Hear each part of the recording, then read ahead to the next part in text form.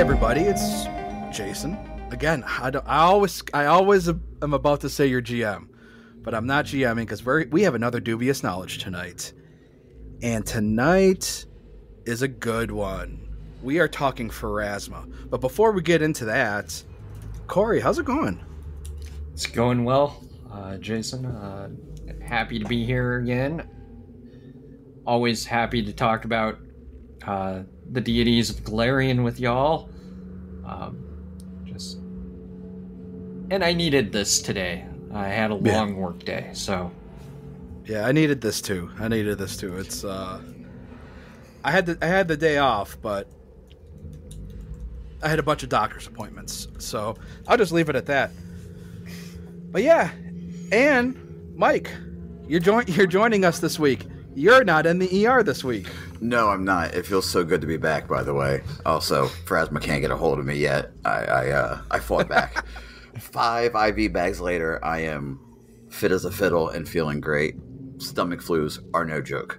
Please take care of yourself. Drink water. Stay hydrated, right? Stay hydrated. For sure. Yeah. I did listen to the Lamashtu episode, and I'm kind of bummed because I am the evil god guy, and I mean, I agree. That was a rough one. It's hard to really go into her lore, but for Pharasma lore, I'm super awesome. I'm super excited about, and I got some little bits of knowledge and fun facts of the Lady of Graves. Yeah, I'm excited, man. I'm excited. Mm-hmm. Like I said at the end of Lamashtu, we did one side of the childbirth coin. This week we're doing the other side of the childbirth coin. Mm-hmm. And we're also you missed last week. You're joining us this week. Somebody else missed last week, and he's joining us this week. Heath, what's going on, brother? Hey, what's up, dude? How's it going? How are things down there? How about this? I'm going to keep it southern. How's the weather down there, Mississippi? Actually, it's a beautiful day in the south of Mississippi. I actually kind of walked around for like 20 minutes outside because I was like, this is just nice. It's like we're in that window right here. It's going to last for about 3 more weeks, maybe, before it turns into a burning hellscape. So, and it'll be like that until September. So, we're in the very slim window of it's really nice for the last few weeks and the next couple of weeks. Actually, it rained a ton until last week, so I get about 2 weeks. I feel like it's the reverse California. It never rains there except for like 2 weeks, and it'll never stop raining. Here, it's always raining. You get about 2 weeks when it's not miserably hot or miserably muggy and cold. Right on. Anyways, I'll go for hours. Why'd you even set this up? It was barely shorts and t-shirt weather. We got to 61 degrees today, and I was able to rock the shorts and the t-shirt. So, nice. But let's not belabor the point. Our special guest this week is none other than Steve Straple from the Hideous Laughter podcast. Welcome, Steve. How's it going? Guys, it's so good to be here. Thanks for having me. I'm doing great. How are you doing? I'm doing well, brother. I'm doing well. And I mean, we're talking Pharasma. We had to get you on the show because you play Matumbe. Hell yeah. Inquisitor of Pharasma. Yes, Inquisitor of Pharasma in a primarily undead campaign. And I'm loving it. It's a blast. Yeah. Also, your Discord name is Pharasma Saves. How could we not have you this on is for true. Pharasma? This is true. And would you guys like the reason it's Pharasma Saves? I shouldn't say this. I was drunk. Thought it was funny. The HLP didn't have a Discord yet, and everybody on the HLP was signing up for Discord names, and I had a couple of beers in me, and because we had already started the campaign at that point, and I was, why am I telling this story? And I was playing an Inquisitor of Pharasma. It's like, it's like Jesus saves, Pharasma saves, and I was like, that's kind of funny. I don't know, maybe it's not that funny, but I think we all thought it was funny until you explained it. That's what it is. No, and now it's not. But hey, you know, that kind of I have to say that I'm assuming that's the same reason why Brooks is It's Me Sorry. So That is the reason, but that's not his original Discord name. He's gone through a few, and I think every change has happened when he's had a couple beers, yeah. So It's Me Sorry is because of beers, but it's not his first name. Right on. Mm-hmm. Incredible. All right. But all right. Pharasma. No, I'm sorry, Mike. I interrupted you. You were going to say fine. something. It's cool. I'm used to just, as soon as someone talks, I just instantly go back. I was going to make the joke that Pharasma saves and Abadar withdraws. That was good. I like that a lot. Yeah, it actually works really poor. No, not your joke. Your joke was great. My name actually works really poorly because Pharasma doesn't save anybody. She, in fact, refuses to. Very much so by the book. Is actually irritated if someone is saved when it was their time to go. Exactly. Yes. Spoiler corner on that one. That's going to be something we talk about later on. Yes. So I think we've been recording for like 5 minutes, and we've determined that my username is A, not clever, and B, not funny. So we're off to a great start.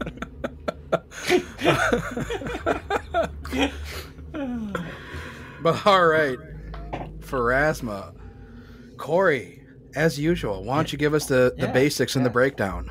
Yeah, so tonight, as we alluded to, we are talking about Pharasma, the Lady of Graves, Lady of Mysteries, the Mother of Souls, the Grey Lady, the Survivor, the Spiral of Fate. Pharasma was there when the universe started. She'll be there when the universe ends. Her edicts are to strive to understand ancient prophecies, to destroy undead, and to lay bodies to rest. Her anathema is creating undead, desecrating corpses, and robbing tombs. She sees over basically all of life. She is the goddess of birth and the goddess of death, the goddess of fate, prophecy, and time. Well, we can still talk about alignment. She is a true neutral goddess, and allows followers of neutral good, lawful neutral, and true neutral. In 1E, she also allowed chaotic neutral and neutral evil, but that has changed as the editions change. Her domains are death, healing, knowledge, and fate in 2nd edition. In 1st edition, she also had repose and water. Her favored weapon is a dagger.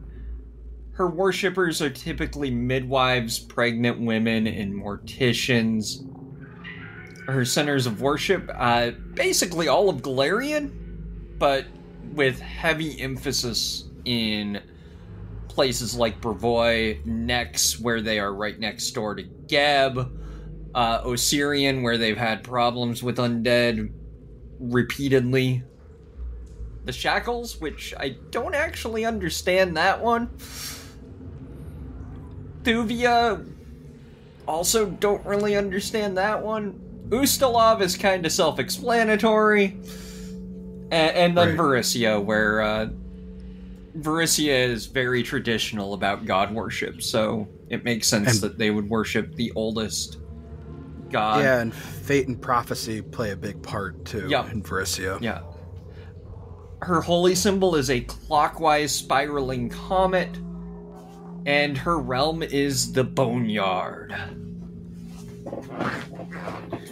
Yeah, I've always really liked Pharasma just as a cleric player. She's always drawn me. Just the idea of a deity who governs both life and death. It was always really interesting. It was something that immediately when I started playing Pathfinder, this was the goddess that I latched onto right away. I got really into her and her lore just because it is so cool. And Mike, you said it I think it was before we hit the record button. She is a goddess that was there when the universe was born, and she will be there when the universe ends. Legends say that she was the last survivor of the previous universe, and she will be the first creator of the next universe. Not correct. No, she's actually training her replacement. There's a psychopomp that she is training to become her replacement, because I guess being there and seeing all that kind of tires you out. I mean, also, Cori pointed it out that she was there during the beginning. She's one of the pillars of creation with Yog-Sothoth, which is a great old one, which I find extremely interesting. Why, the duality of the great old one. And, I mean, Pharasma technically, I guess, could be considered an old one, because she predates everything. Yeah. And rules don't apply. Notably, Yog-Sothoth's holy symbol is the reverse of Pharasma's holy symbol. It is a black spiral going the other direction. That's fascinating. Yeah, and Jason, a little bit like you, when I started playing Pathfinder seriously, I was immediately drawn to Pharasma, although I suspect for different reasons.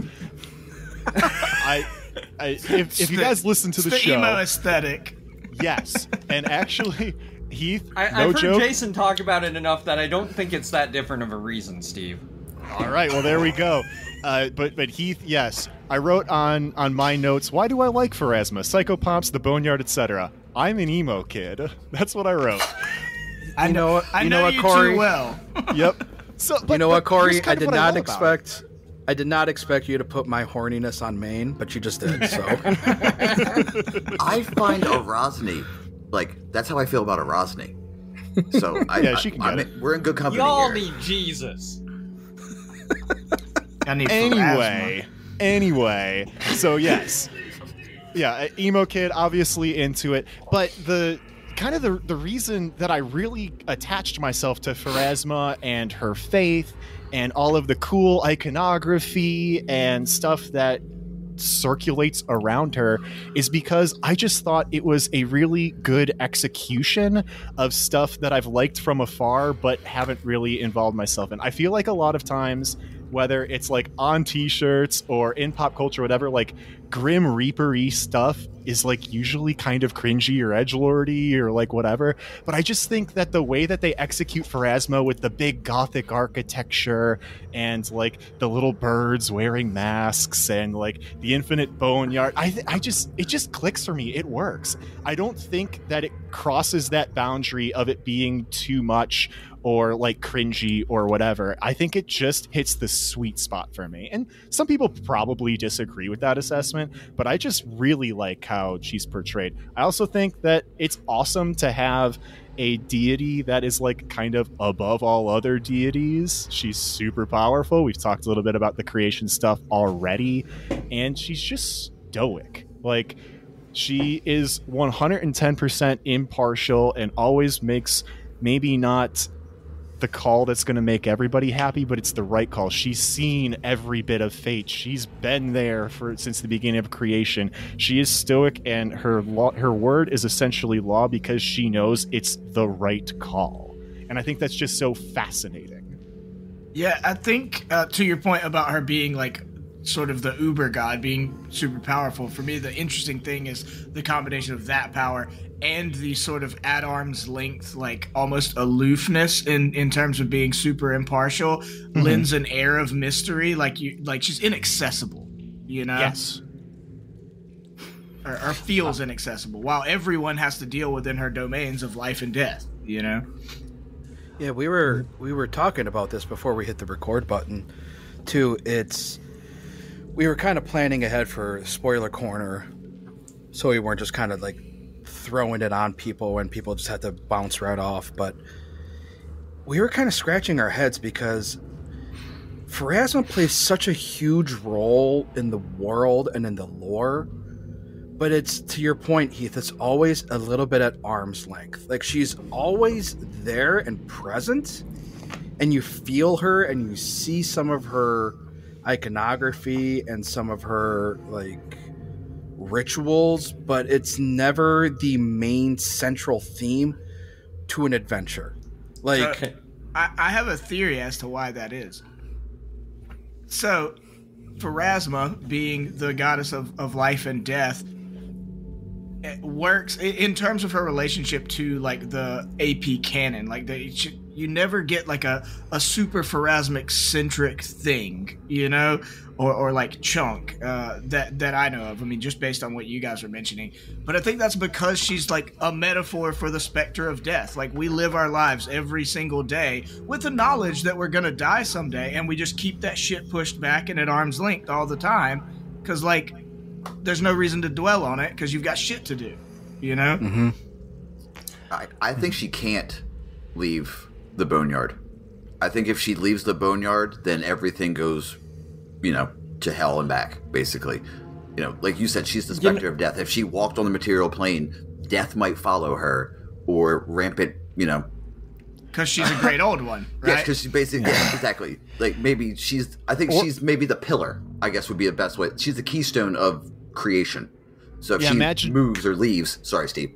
Oh no, dude, I'm just building off this idea. Yeah, imagine if she steps away for one moment of judging the infinite like pouring of souls that comes into the boneyard, and they don't start not getting sorted right or whatever. That's going to hell fast, and I guess not capital hell, like capital H hell, because that's a real plane in Pathfinder.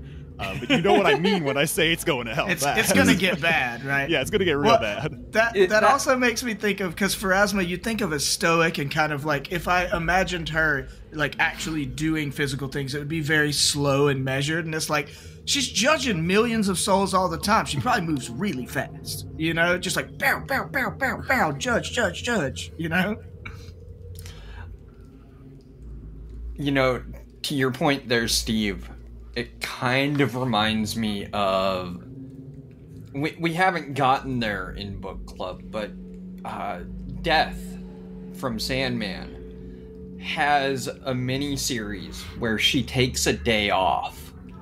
Mm-hmm.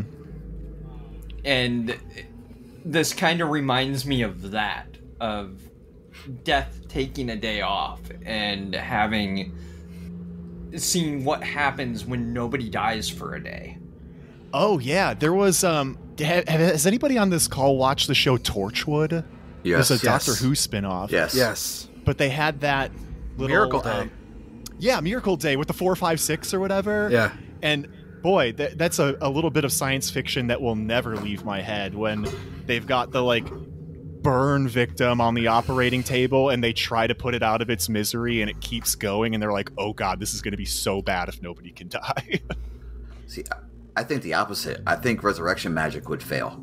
Like if you were brought back from the dead using resurrection magic, it severs and you're back to where you're supposed to be. I think before we get too deep, we should probably talk about her job. Like, what does she do? So Pharasma, as you gathered listening to this, the main thing she does is she sits in the boneyard, which is her realm, and it overlooks Axis, if I'm not mistaken. Like it overlooks it overlooks Axis, and the mythology is that there is the River of Souls, that when an entity dies in Golarion or in the universe, their soul goes into this river, and the river runs and empties out into the boneyard, and from there runs through the astral plane. Right. And from there, Pharasma judges the souls and tells them where they go in the afterlife. And so when we're talking about how she's sitting there judging souls, millions of souls, that's what we're talking about. And that's basically what she does. She is the judge. She is the final arbiter of your soul. Can I add a little something to there, Jason?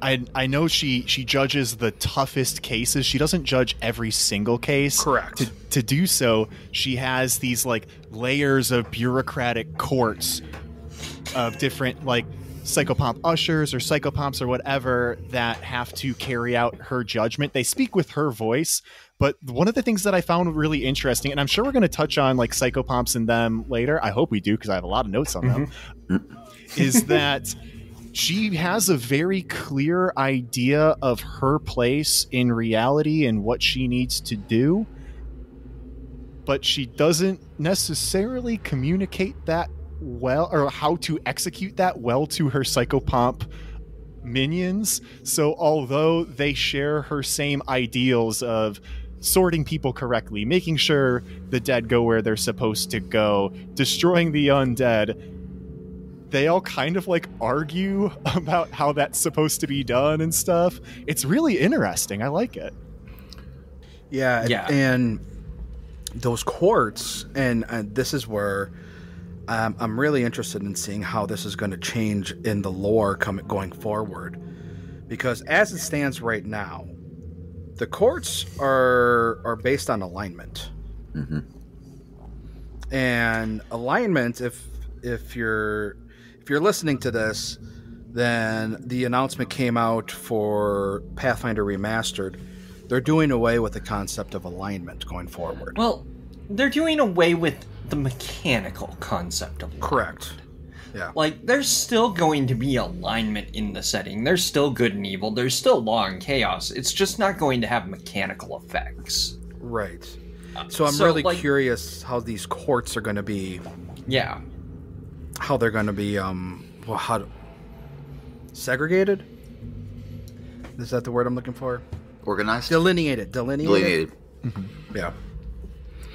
One thing I I don't find think is much is actually going to change there. It's just going to be, you're going to go to the plane of the deity that you best inhibited in your life, I guess. Exhibited. Not necessarily having to worship that deity, but if you followed all the edicts of Shellen and whatnot, you're gonna probably find your way up to Nirvana.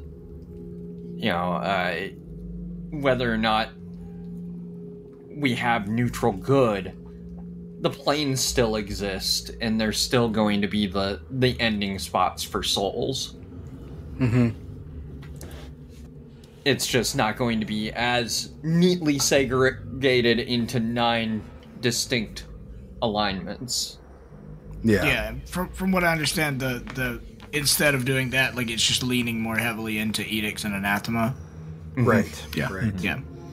Yeah. It's just the courts as they are now are basically delineated based upon the 9 alignments, but.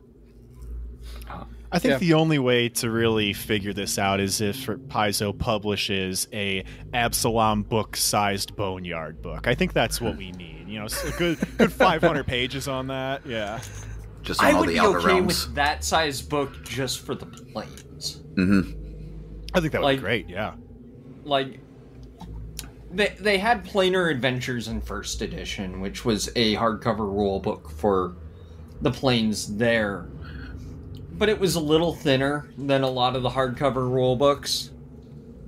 To your point, I would love an Absalom, Mwangi Expanse, Impossible Lands size Great Beyond book.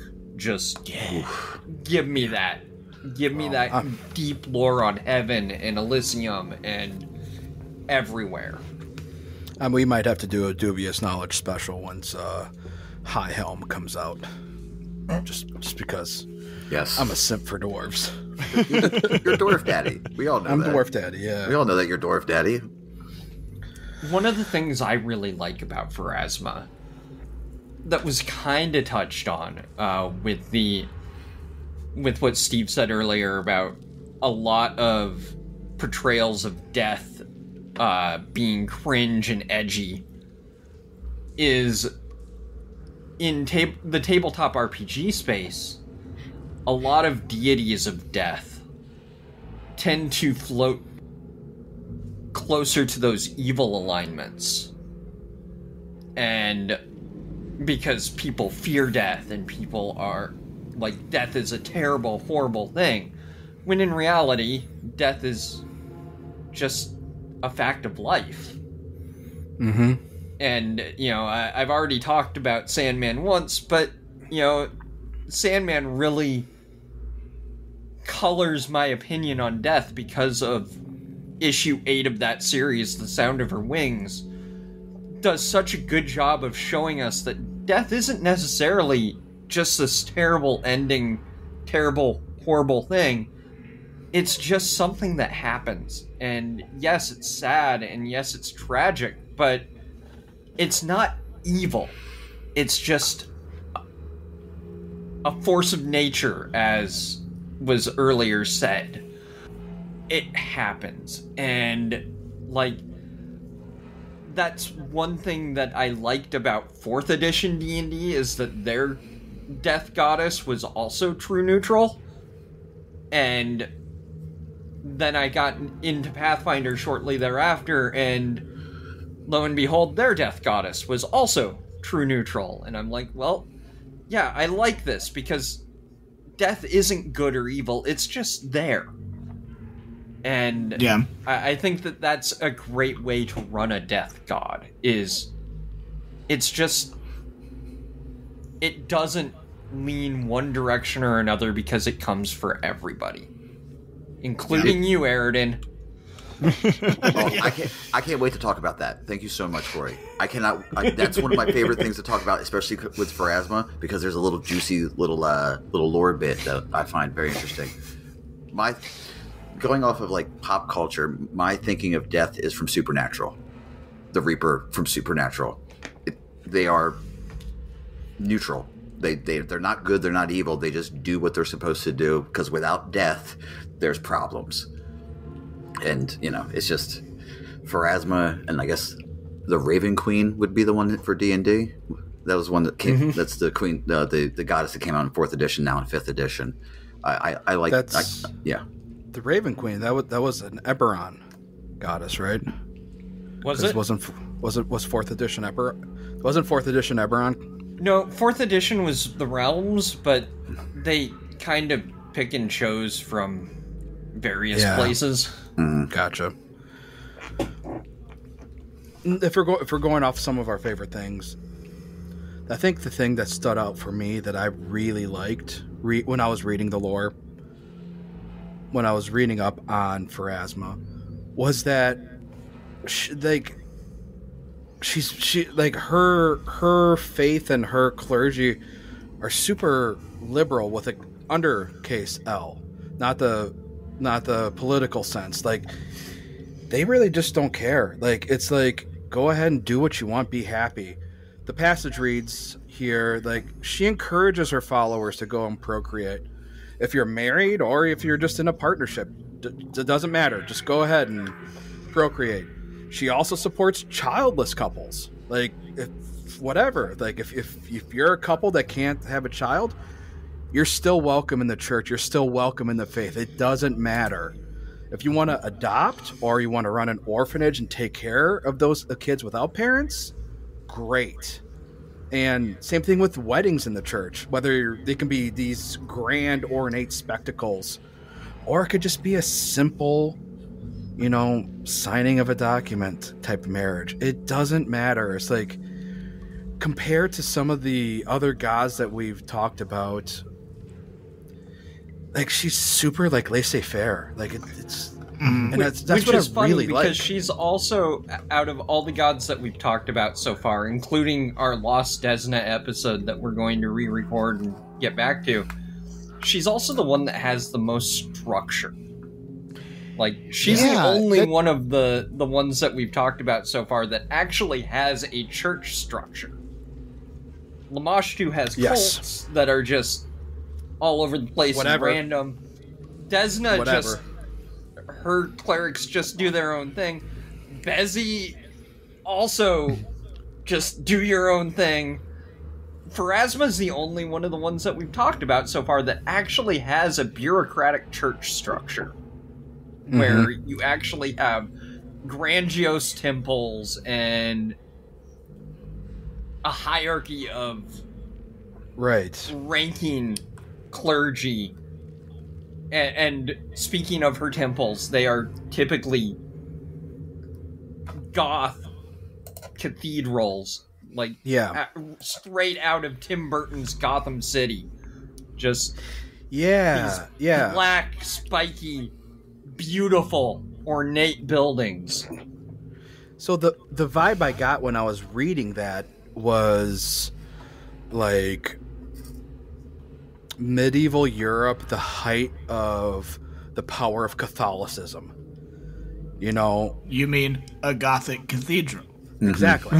That's what I'm saying. Like, not just like the visual aspect of it, but like the structure too, where you have like these high priests, and even the prayer services are these somber chants and these ritualized sermons, and then they bring in the regional aspects, which is something that the Catholic Church very much did.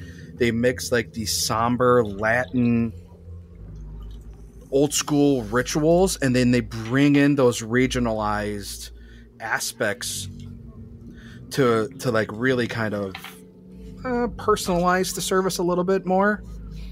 It's so interesting because the whole thing really does feel like a big oxymoron or a catch-22, right? We're talking about how even, you know, physically the churches are so structured and so ornate, and the architecture is incredible. The bureaucracy is thick and heavy, and there are bishops and priests and initiates and sermons and clergy and all of that. But then, you know, a couple moments ago we were just talking about how, you know, she's impartial, and there is this concept of just letting life happen, and if your fate is to not have kids, your fate's not to not have kids, or if you are destined to procreate, then by all means go for it. There was a little passage that I saw about how oftentimes Pharasmans will show up after a battle, and they, you know, may not have participated in that battle, but they make sure that if somebody needs healing, no matter what side they were on, they're going to get that healing. Similarly, they're going to put whoever needs to get in the ground. So it's kind of tough for me to wrap my head around. They seem so structured, and they at the same time seem so impartial. When we were talking about alignment a while ago, I keep wanting to put Pharasma in the lawful neutral box, because there is so much structure. Lawful, yeah. Yeah, she does feel a little bit more lawful, but yeah. The to Jason's point about regional flair to Pharasma, and I'll share this with you later, Steve, because I shared it in a private chat that's just the co-hosts here. Yeah. But when I do these Dubious Knowledge, I have so many books in PDF form on my hard drives that I go through typically a good dozen books, picking things out to talk about. And one of the books that I haven't gotten to use yet, that I know will come up frequently in these talks, is Inner Sea Temples, which is a book. Oh, deep cut. It is a book with 6 fully fleshed out temples of various Golarion deities. We just haven't talked about any of the ones in it yet until today. Because in that book is the High Temple of Pharasma in Sothis, in Osirian. Which, for those that are new to Golarion lore, Osirian is Egypt. And it's very much a mix of ancient and modern Egypt. But Pharasma is very much worshipped there as a goddess of the dead, because they've had problems with mummies. You don't say. Who would have thought? Yeah. There's an entire AP dedicated There's to an it. AP about it. But to Jason's point, looking at the High Temple of Pharasma and Sothis, it doesn't look like your big grand Gothic cathedral because it's got the Egyptian flair. It's a marble obelisk, Mm-hmm. and it's still very Pharasman. It has spirals on it. It still screams Pharasma, but it's not what you first think of when you think of her temples. And I really like that, yeah, as a deity worshipped worldwide pretty extensively, her temples are going to look a little different here and there. Yeah, I was see going to this. ask. Yeah, Jason, you just sent me this cock-shaped cathedral. Yeah. Yeah, I was going to ask you, Steve, because I know that for your character, Matumbe, I did not know where that was going to go. I was going to ask you, Steve, because I know you're a fan of cock-shaped cathedrals. Yeah, go ahead, Jason. What do you got for me? No, I was going to ask, because your character in Carrion Crown, now that because if we're talking about Pharasma worshippers coming from regions other than like Eurocentric and flair, Matumbe is very much an Afrocentric character. So, were you able to really dig into some of the more Mwangi Pharasma traditions at all when you were researching the character? I didn't as much as I would have liked to. Keep in mind that when we started the Carrion Crown campaign, 2nd edition wasn't even a thing yet. So, like, when we're talking about the Mwangi Expanse, your resources to draw on are kind of like Heart of the Jungle, which is problematic. Yes. And Serpent Skull, which is problematic. And like, it's really hard to find stuff that fits that region of the world that probably represents it in the best way. So a lot of that early Matumbe stuff, you know, I don't want to put the word homebrew on it, but essentially it's just kind of how I envisioned that area of the world without, you know, I was trying to stay away from some more harmful tropes.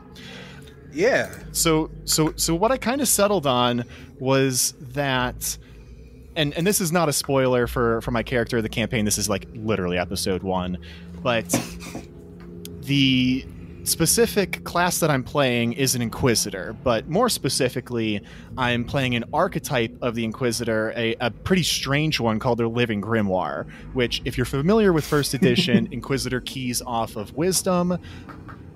Living Grimoire, as far as I'm aware, is the only version of an Inquisitor that keys off of Intelligence instead. And they give away pretty much everything that makes an Inquisitor good in exchange for some stuff that doesn't make it so good. But the core base concept of the archetype is that you have a holy book, and that book is bound in iron. And your connection with your deity doesn't come from like an inherent wisdom-based connection in the way that like a cleric or a traditional Inquisitor has that sort of innate connection. You basically have to research it. Like, you break through with your mind, your intelligence. So the way that I made that character work is that a Ustalavian cleric of Pharasma had her holy text, the Bones Land in a Spiral, and was visiting the Mwangi Expanse and basically dies in front of him. And when he picks up the book, he's like, oh man, this Lady of Graves thing, all right. And then he's, you know, feels the call to adventure and the call from his god Pharasma, and then learns how to be an Inquisitor and all about this faith, as opposed to it being like part of his culture, being spoon-fed to him. So that's really cool. I hope I did a good job of it. No, I think you did fantastic, Steve. Thank you very much. I am on Evil Interlude 10, so right in the mid 60s of the show. And yeah, I think you're doing a fantastic job. And in particular, I think there was a moment where, and I'm not going to get spoilery, but you have a conversation with another cleric of Pharasma in a major city, Mhm. and it was a great role playing moment. So Thank you. but you bring up an interesting point that I wanted to talk about was the holy text. I was just gonna segue there, Jason. Yeah, the bones Great land. minds. The bones land in a spiral. So last deity we talked about, she didn't have holy texts in the sense that they are holy texts. She had tanned pieces of human skin And a talking skull. and a talking skull that speaks like 12 different languages. We're going back to an actual traditional holy text this time around. The bones land in a spiral. Hell yeah. That's my shit right there. You know, if I'm on a program talking about Pharasma, the book's coming up. We gotta discuss the book. Well, what do you want to say about the book, Steve? I actually don't know too much about the book. Oh, all right. Well, No, I'm kidding. that's All right. That's good because I do. Oh, well, by all means, then go right ahead. I have commentary on the book, but you take the wheel, Cori. This is you. Yeah. So, Pharasma's holy text, "The Bones Land in a Spiral," is a collection of ancient prophecies because she is the goddess of prophecy, and part of her faith is debating what these prophecies actually referenced and what events they predicted. So there's, controversy within the church of, well, did this predict Starfall, or did this predict this, and all of that. And then there's, well, what in this book hasn't happened yet that will happen still? And with prophecy broken, it's a little more confusing, but it's still Pharasma's holy text. Mm-hmm. It sounds very like Nostradamus. If I can bring up something like cultural reference. It's like you're looking at Nostradamus's prophecies, and it's like, oh well, what he said this? What was he predicting? And did it happen yet? Yeah, and I think this might sort of be where this conversation is going from the Bones Land in a Spiral once we get there. But and Cori, you can fact check me on this, but there should also be like midwife stuff in there for the life aspect and some funerary rites and things. Yep, Prevention at the of end death. of the book, after the prophecies, are the other parts of her church, the midwifery and the funeral rites and things like that. You're absolutely correct, Steve. Because this has been a very death-heavy conversation, but really she's kind of got three pillars to the religion, right? Although today, today in quotes, as in when all the adventures take place post-death of Aridin, the prophecy pillar has more or less fallen apart.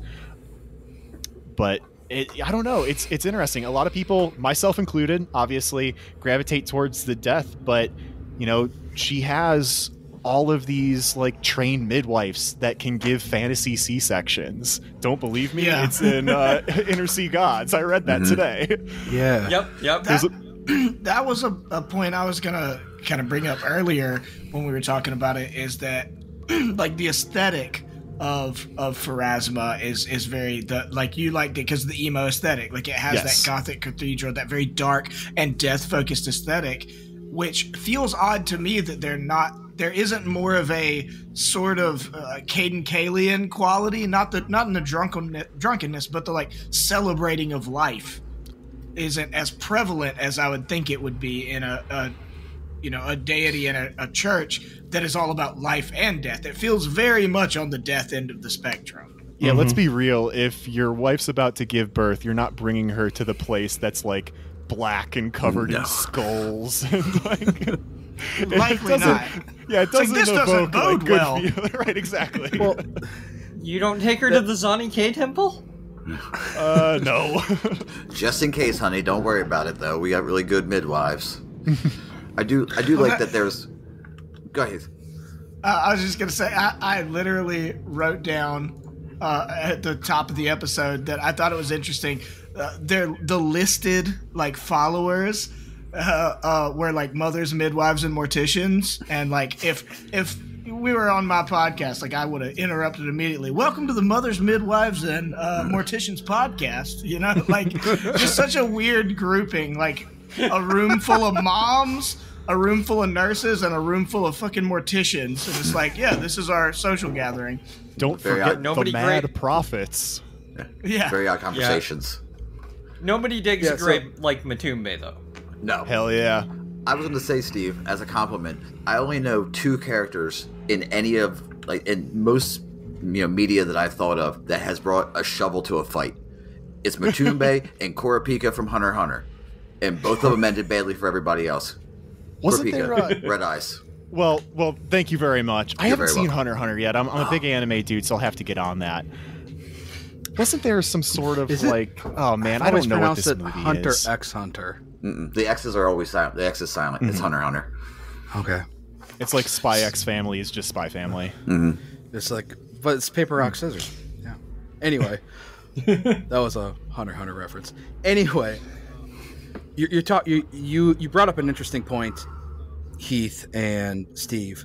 We didn't really talk about the visual aesthetics of Pharasma other than, goth mommy, which is usually gray skin, white eyes, and white hair.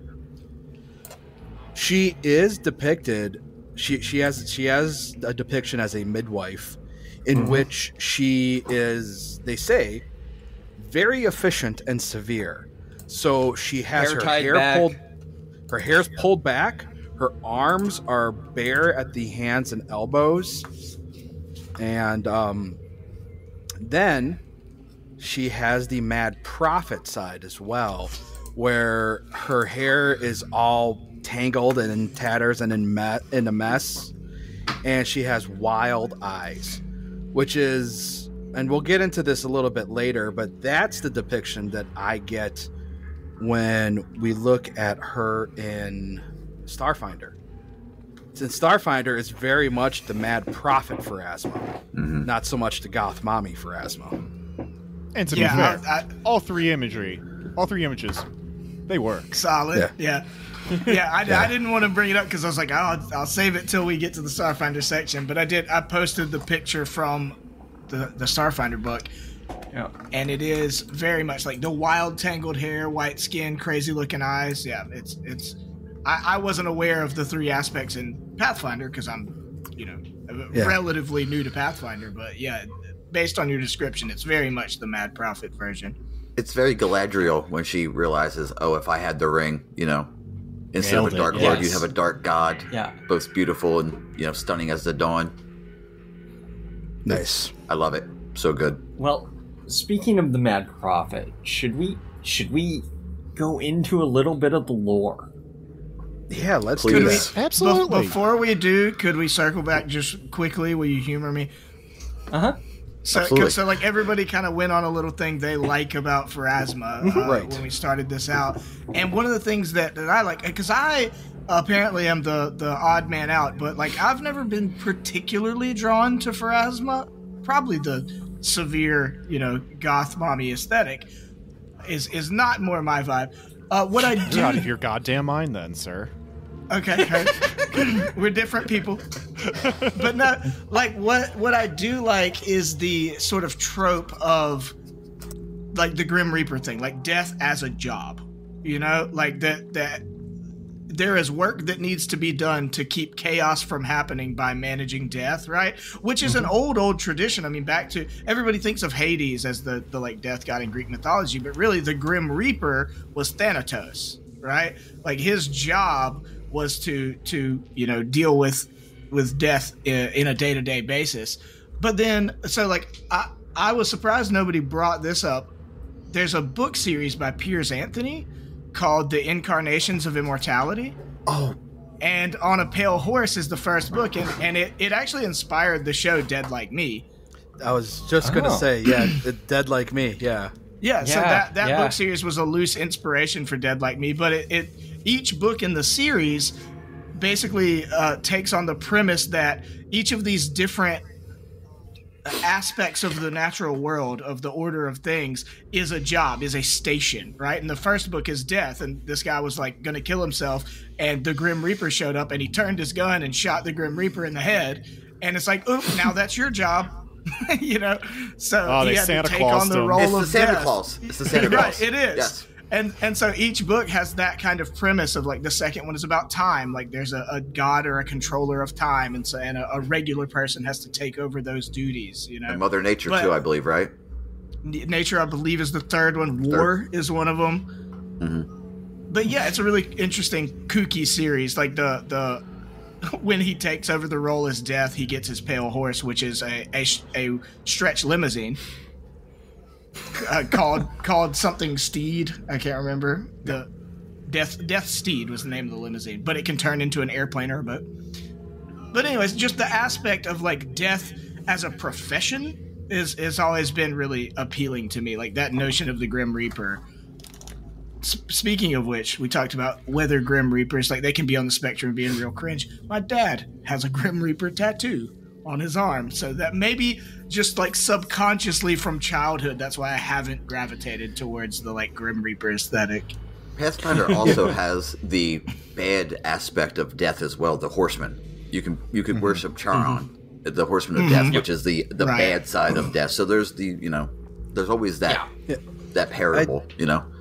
You brought up a really interesting point, Heath, too, is that, and this is again, I'm a history nerd. I think I went into that on the last episode. You brought up Hades, and in classical Greek mythology, Hades wasn't the villain. Like today, we always think of Hades as a villain because of the Disney movie Hercules. He's played by James Woods, and he's like the bad guy of the movie.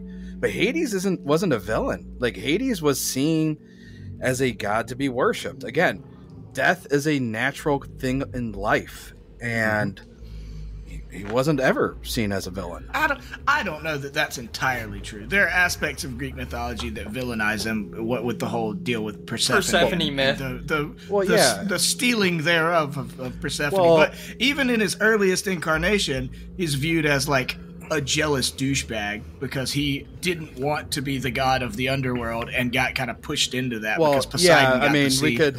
We could get into all the deities in Greek mythology are kind of douchebags. They're all assholes. Zeus was They're all douchebags. Zeus was horrible. But what I'm getting to get the point is that like he wasn't outright pure evil. Right.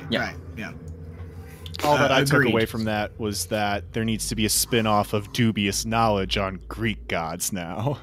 Oh, I'll be there every time. I'm a sucker for Greek mythology. Yeah, I just mythology in general. I'm there. I have actually recently found a new Greek mythology podcast. I'll let you guys know later. Nice. All right. What do we want to? Yeah, lore. That's right. Yeah. So we talked a little about the first part of her lore, in that she's the sole survivor of the last universe and was the first resident of the current universe. She was, and a lot of what I'm about to talk about comes out of the Windsong Testament's 3 Fears of Pharasma chapter. Okay. The Windsong Testaments were a web fiction series that was done right around the launch of 2E. In each of the Windsong Testaments installments talks about a different deity or group of deities. This is from Paizo? This isn't like fanfic, Yeah, right? This is Paizo. Okay. Published on their blog, all written by James Jacobs. Yeah, I was going to say it's by JJ. But obviously, 3 Fears of Pharasma is the one that focuses on Pharasma, and it focuses on... It starts with how she came into being, and she appears on a stone seal floating through the maelstrom. The maelstrom is pure chaos, and it's the only thing that exists at this point. And her first fear is taking that first step off of the seal into something new. So that's one of the fears of Pharasma. But as soon as she steps off the seal, the spiral starts. And she starts walking around the seal. And around the seal. And this starts creating the Great Beyond. It brings into existence all the other planes alongside the Maelstrom. It brings into existence Axis and Heaven and Elysium, Nirvana. Everywhere comes into existence because she took that first step and started walking. All the other gods come into existence because she took that first step and started walking. But at the same time that she started walking, so did Yog-Sothoth. And he started walking in the other direction because he is the other foundation of the universe. He is the other pillar of the universe. He is her opposite. He is known as the Great Watcher, and he's just opposite of her in all things.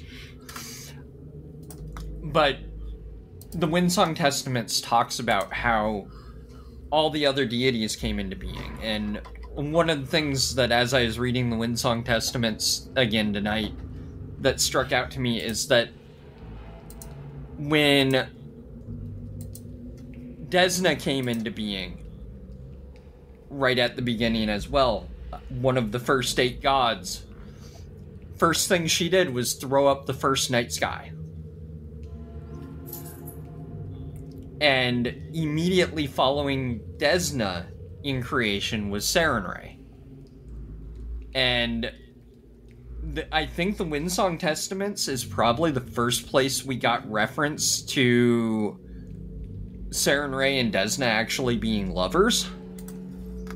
Because it references how it was love at first sight for Sarenrae. She fell in love with Desna immediately. And in love with Desna's creations immediately. So much so that she took the brightest one of those stars in the night sky and claimed it as her own.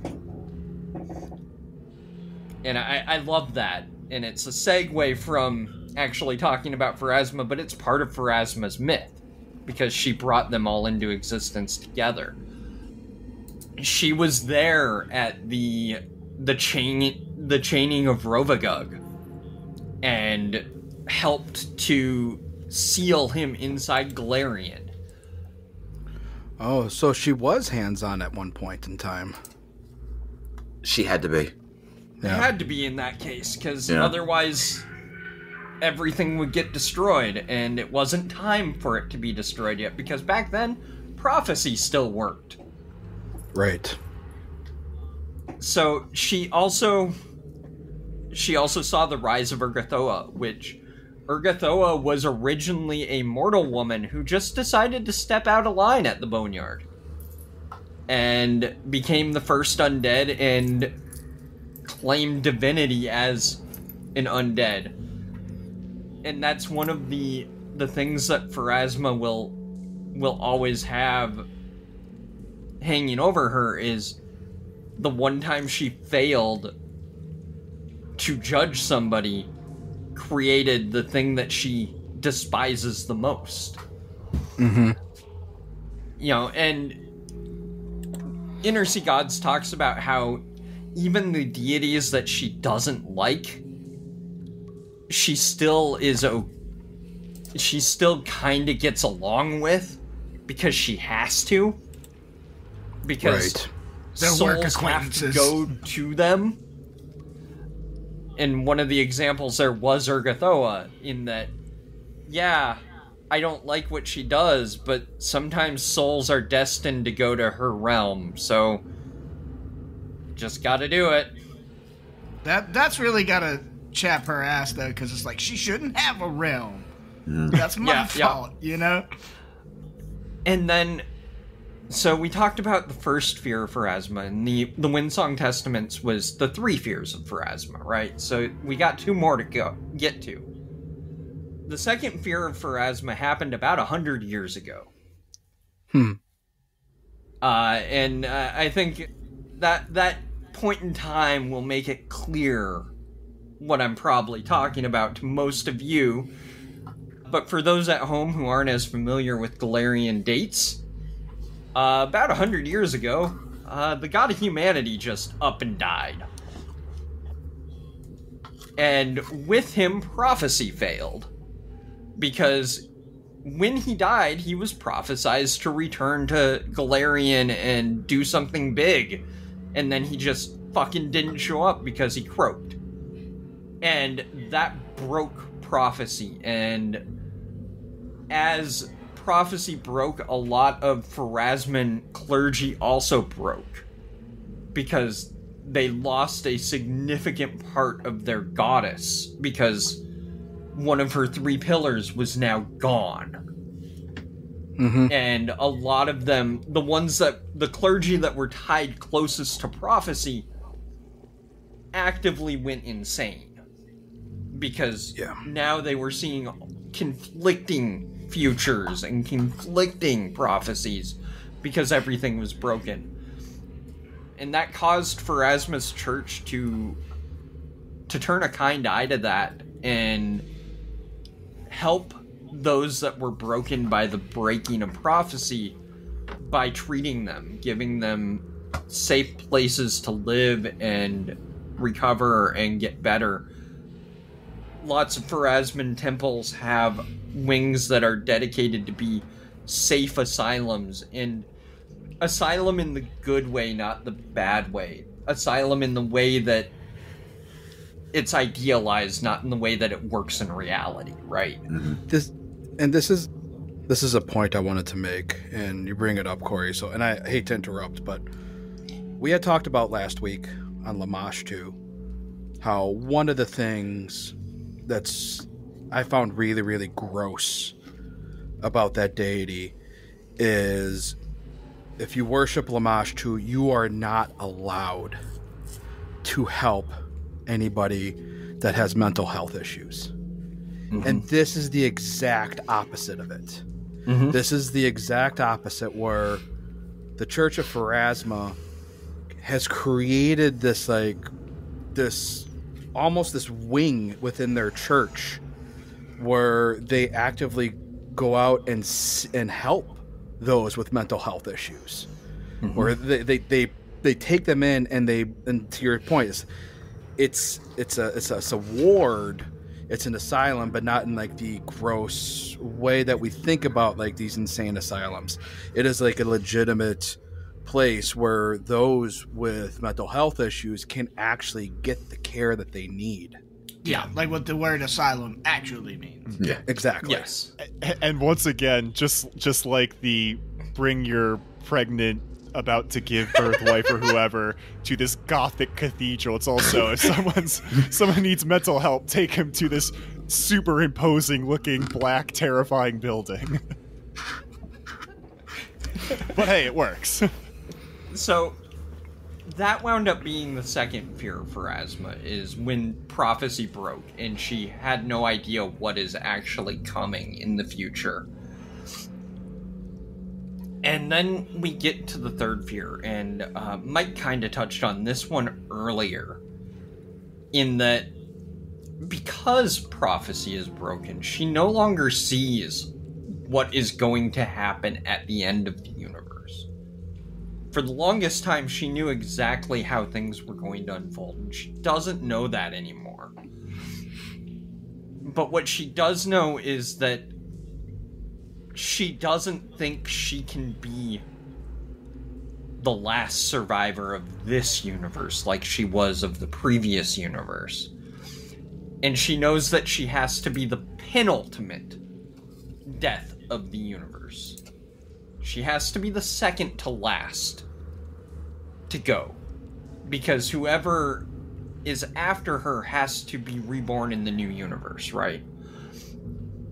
So she is training one of the Psychopomp ushers.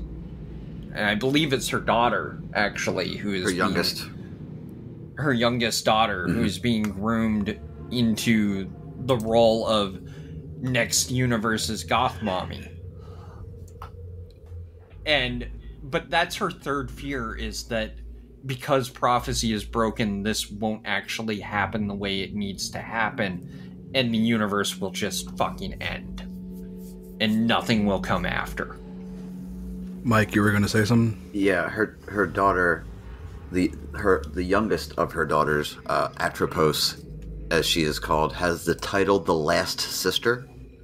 And she's the chosen successor to be the next incarnation of reality. She's a wolf-sized Nisoi wearing a silver mask that has a long peacock tail and the eyes with eyes for every soul she will ever judge. Holy shit. Yeah. Weird. She doesn't have art in Concordance of Rivals. I would think that she would be one that would have art. Yeah, I thought so too, but she doesn't. She seems really important. Well, I even looked in Balance of Fate. Too many eyes. They couldn't fit it on the page. Is what it is. He's got it figured out. Yeah. Yeah. So I did want to ask. Sorry, I don't mean to detract again, or distract again. But so I'm not as knowledgeable about these sort of proto mythology of Pathfinder, the like origin story of the universe and all that. So it is like canonical in Pathfinder that like there was a universe before this one, that its destruction was the birth of this universe. It's kind of like that aspect of multiverse theory, where like the universe collapses but then explodes again to create another universe, and that's an infinite cycle. Yeah. Yep. And it's interesting that you bring up the multiverse, because that's kind of the vibe I got when I was reading the text about how all of the prophets and all of the followers of Pharasma who really leaned into that aspect, like they talk about like fortune tellers and palm readers and dream readers and all these other Harrowers, yeah. Mm-hmm. They all these folks, when prophecy broke, when Eridan died, they all of a sudden started seeing all these different timelines and paths, and I really got the aspect of gosh, I forget what his name is, but the one aspect of Kang, in the show Loki, where he has all those different timelines he's trying to manage, and it's just kind of driving him a little kooky. Yeah, that'll do it to you. It would. Yeah. See, I went Doctor Strange with that one, Jason. Seeing all the different ways and only one works. You know, all the different outcomes and only one works, kind of thing. Yeah, I can see that. But those are the big points of Pharasman lore. Like we said earlier, she's a lot more hands-off than a lot of the deities of Golarion, so her lore just basically revolves around her place in the universe. Like, there's not a whole lot of, like, fighting other gods or anything like that. It's just, she helped create the universe, she'll be here when it dies. Here are a couple of things she did along the way, but mostly she's just there. Yeah, it'd be really interesting. I think the only one that would really like pose a true counter to her would be Yog-Sothoth. Mm-hmm. Like literally, and that pun was not intended as a counter to her. So yeah. Before we get into post-gap stuff, there's a couple more things that we had to go over. Was holidays, aphorisms, and of course, Steve wouldn't let us get out of here without talking about planar allies. Oh, yeah, we're not getting out of here without talking about planar allies. We gotta. Thank you, Steve. I was with you on that one too, because that's Good. like my big point that I was going to make. I want to talk about her allies, but so she has a whole month dedicated to her, Pharast. Mm-hmm. Yep. And specifically, the 5th of Pharast is a little bit more holy than most of the month. It's known as the Day of Bones. it's a really cool holiday. Like, I was reading about it, and basically any individual who has passed within a certain amount of time around the 5th of Pharast, the clergy of Pharasma kind of keeps the corpse in gentle repose until the 5th of Pharast, the Day of Bones, at which time they have this large funerary procession where they celebrate the passing of that soul from this realm into the River of Souls. It's kind of cool. It has like a bit of a Day of the Dead vibe where they're kind of celebrating death a bit. So it kind of goes to what you're talking about, Heath. There's not so much like the dark aspect. It's kind of a little bit more celebratory. Mm-hmm. I got a Day of the Dead vibe, like Dias de los Muertos vibe. The procession well, of and unforgotten souls. that plays into the month that she was given when the calendar was created. Pharast would correspond with our April. And the reason that Pharast is that month is to play into the other side of Pharasma. Pharast is the first month of spring. And Rebirth. Is a symbol of new life emerging. So it ties into the birth part of Pharasma worship. Yeah, in that they were straight up addressing that problem. Hey, you're a little too on the death side. Let's balance that out. Give you the bunny month. You know, you don't get to have December or November or whatever. Right. You got to stay in spring. It's a PR thing. Yeah, Pharasma said, just wake me up when September comes. All right. There we go. But she does have an end of year celebration as well. She has the Procession of Unforgotten Souls, which happens nightly in the weeks that lead up to the Harvest Festival. So, essentially, a few weeks before Thanksgiving, you have a nightly ceremony to Pharasma. And that, again, ties into the other aspect of, alright, we worshipped her heavily in spring, now we're going to worship her heavily in the end of fall, so that we make it through the winter. This holiday is really cool too. The imagery behind it is something I would actually absolutely love to see. Basically, the clergy, everybody during these holidays, during the Harvest Festival, they wear these really colorful clothes. But the clergy, they drape themselves in these really thin black robes. And what the ritual is they carry these candles and they walk through a body of water, whether it's a river or a lake or a pond of some sort. And as they walk, the candle eventually goes out and they submerge for a bit.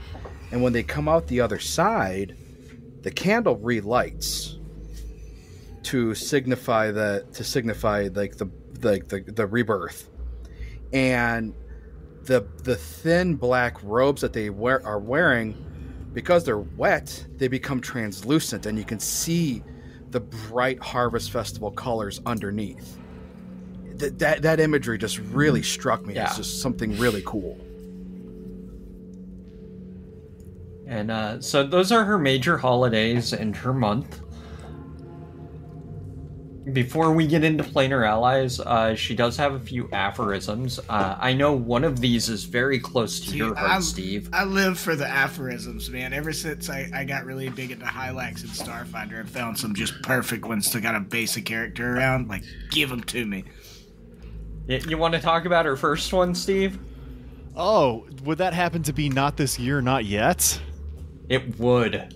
Yeah, so that is one of the classics. To me, it's kind of like I don't know. It's It's like a sign of the cross or something for Pharasmas, although that's probably closer to just tracing the spiral over your heart. But it's a very typical saying of theirs within the faith itself. Boy, it's been a the while Christ be since- with you. Yes. Yes. There you go, Cori. That's it right there. But I really like the list in general. The next one's really good, too. Yeah. So after for not that this one, year, not what? Sorry, I was going to say for that one, would that be something a Pharasman would say to someone else to wish them well, or is it like a self, like beseeching Pharasma not to take me this year? It's more of the latter. Yeah. It's a little. It can be a little bit of both. Yeah. Basically, the concept behind it is to delay. Is you're beseeching the goddess to delay something. It's like not this year, not yet. So something bad is going to happen, whether to yourself or to somebody else, and you're just saying to Pharasma, "Hey, don't let it happen now, not yet." The second one that Steve was talking about there is all who live must face her judgment, and this one's the threat. Yeah. This one's the one that you say to your enemies in the... Yeah, when you die, you're still gonna face my goddess. So, have fun with that, bud. This is the, like, Right. what goes around comes around, karma's a bitch, like, type of phrase, right? Mm-hmm. It's like, okay, you can screw me over on this, or you can be a dick all you want, but Pharasma's gonna get ya. Yeah, take it up with Jesus, pal. You know? Yep, exactly. She's Tonight cooking we dine something in up. hell. She's cooking something up. Then there is the lady shall keep it, which is the secret goes with me to the grave. The only person that's going to hear this is Pharasma when she judges me. And pretty then good. the last one in the list is Pharasma's sands keep running, and this is the would you hurry the fuck up? I've got places to be. Come on. Times are moving. Yeah. So I feel right, like that one could also be like a "this too shall pass" kind of thing. You know, like it's bad right now, but hey, Pharasma's sands keep running. Like we'll get through this. Yeah. Pharasma does have some... I wanted to go bring ahead. up something real quick. Well, real quick, Steve, you had mentioned drawing the spiral. What's really cool, and to go back to a topic that we talked about about an hour ago, was the the different regional aspects of the religion. Depending on where you're from, that spiral could be drawn differently. Like some areas draw it with their fist, others draw it with two fingers, their middle finger and their index finger, and crossed. Some of them draw them crossed. Like it's again like the Catholic Church. Some people do it differently. Like you could do the sign of the cross with. I've seen it done with the thumb. I've seen it done with the index finger. I've seen it done with the middle. Like depending on where you're from. Is the cross, like the cross fingers, is that from the TN region? Because that makes a lot of sense, because the cross fingers is a sign of protection. It's basically putting up a shield in the Asian mythologies and culture. In culture, that's one of the few things I actually know a lot about because I went to college for it. Useless degree. Fun fact about me. Is that why? Hey, Is you're that why proving Vash- it's not useless right now. It's Is true. that why Vash the Stampede does it in Trigun? That's why Vash does it, and that's why Bartholomew from One Piece has the shield, and he can only do it when he crosses his fingers, because that's basically it. Yeah. Interesting. I learned something today. That's pretty dope. Yeah, useless degree my ass. I want to say... I want to say the crossed fingers was actually Osirian in Golarion lore. Okay. But, Pharasma does have some pretty sweet planar allies. She is actually one of the gods that is closest tied to her planar allies. In that an entire subset of planar being is under her wing. But first, let's talk about the specific ones, and then we can talk about the broader planar allies of her. She has 3 very specific ones that come up a lot. One is Birthed in Sorrow. Birthed in Sorrow is a Linorm who can channel positive energy like a cleric and just hates the undead. So she's just this big worm-like dragon who just fucking hates the undead and goes to town on them. Can I take the next one, Cori? Can I take that one? Yeah, go ahead and take the next one. My favorite one. The next one is great. I think Steve will love the next one if you didn't read it already. It's Echo of Lost. I'm well aware. The Echo of Lost Divinity, which is a spectral warrior that's dressed as an Aslanti that kind of looks a lot like Aridin, and only came to Pharasma's side at the beginning of the Age of Lost Omens, which is when Aridin died.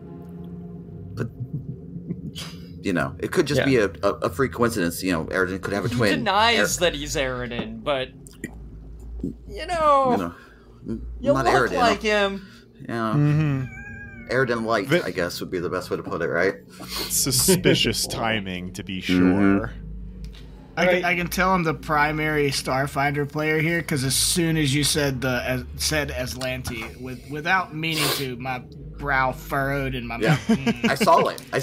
Don't you thought don't like Aslanti. You thought green armor, all kinds of bad stuff. I get it. And then her herald is the Steward of the Sky. And the Steward of the Sky is a mighty warrior dressed in like head to toe plate mail with white wings, and yet even though she's wearing this heavy plate, she only weighs about 200 pounds. And she oversees the balance of fate and appears as an incorporeal shade, often making pronouncements and then fading away, and just kind of is the more hands-on part of Pharasma, since Pharasma can't be as hands-on as a lot of other deities. Her herald is a little bit more hands-on. She's also being asked to join Milani's herald in taking care of the final blades of Gult, because those take your soul and stop stop you from going forward. We can talk about this in the spoiler corner. That's been taken care of. That was just something I found cool. And then, of course, she has all the psychopomps, and I think this is what Steve really wanted to talk about. Of course I want to talk about this, but I can't believe you're gonna do my boy Endless Gravestone dirty like this. He wasn't in Inner Sea Gods. Where is Endless Gravestone from? This right here says that he's in Gods and Magic, page 30 and 31. Endless Gravestone. This servant appears to be an animated wheel-like being composed of rock. That's it. Not referenced one other place. That's all the text you got. Just a big old gravestone. What? That must be Pathfinder Chronicles Gods and Magic. From 2009, which I typically don't look at that one because it mostly got reprinted in Inner Sea Gods. That's probably true, and that's probably why nothing exists about this thing, because they're probably like, this is dumb. Look, that's Pharasma's Pokemon, okay? Yep. I'm sorry, I just saw Endless Gravestone and was like, I gotta talk about that. Pharasma is pages 30 and 31 of the original Gods and Magic from 2009. There you go. Alright, now we can talk about Psychopop. Sorry, I had to give my boy his due credit. I do want to say her herald is metal as fuck. Like she looks incredible. It's not in the channel. psychopomps are the ushers of the dead. In fact, the divinity form of the psychopomp is the psychopomp usher, because all of the outsiders have their one step from true divinity form. Angels and all of the good aligned planar beings all have imperial lords. Demons have demon lords. Devils have the archdukes. Psychopomps have psychopomp ushers, which are one step below actual deities, but they still give spells. They still have followers. They still have their own edicts and anathemas. We talked about one of the psychopomp ushers earlier, because she is Pharasma's daughter. There are a bunch of them for different psychopomp casts, and there are a bunch of different psychopomp casts. My favorite is the Nosoi, thanks in large part to, I think, the thing that probably makes them one of Steve's favorites as well. Cute as hell? Yeah, well, yeah. I was thinking of a specific one. Oh, well, yes. I know whom you were referring to. Big part of that. Nosoi are my favorite Pathfinder creature. That's out of all of them. I think they're fascinating. I love them. They're little birds, just like the spiral over the chest. They're super regionalized, so ooh, I can't talk today. Long day, guys. They will wear different types of masks or different styles of masks based on what region of the world they pop up in, which I love. All the artwork's super cute of them. There's, again, this could be spoiler territory, so I'm not mentioning anything, but I was flipping through one of the adventure paths and saw an NPC that was in a Nosoi, and he was supposed to be a little guy that was writing stuff down, and he had a big old quill, and he was having trouble standing up because he's trying to stand on one foot and then write with the other with this quill. It was great. I just like looking at him. Yeah, we didn't go over this in the earlier section, but one of Pharasma's signs is whippoorwills, the bird. Mm-hmm. Mm-hmm. And a lot of the Nosois tend to be whippoorwills. Not always, but they generally tend to be whippoorwills. Yeah. And then you have other psychopomps as well. You've got the Marignas and the Katrinas. The Katrinas are your Day of the Dead, sugar skull-faced psychopomps. The Marignas are spidery women with long flowing gowns. But really, all of the psychopomps exist for one reason, and that is to guide the dead to whatever comes next. Right. So, as we alluded to earlier, the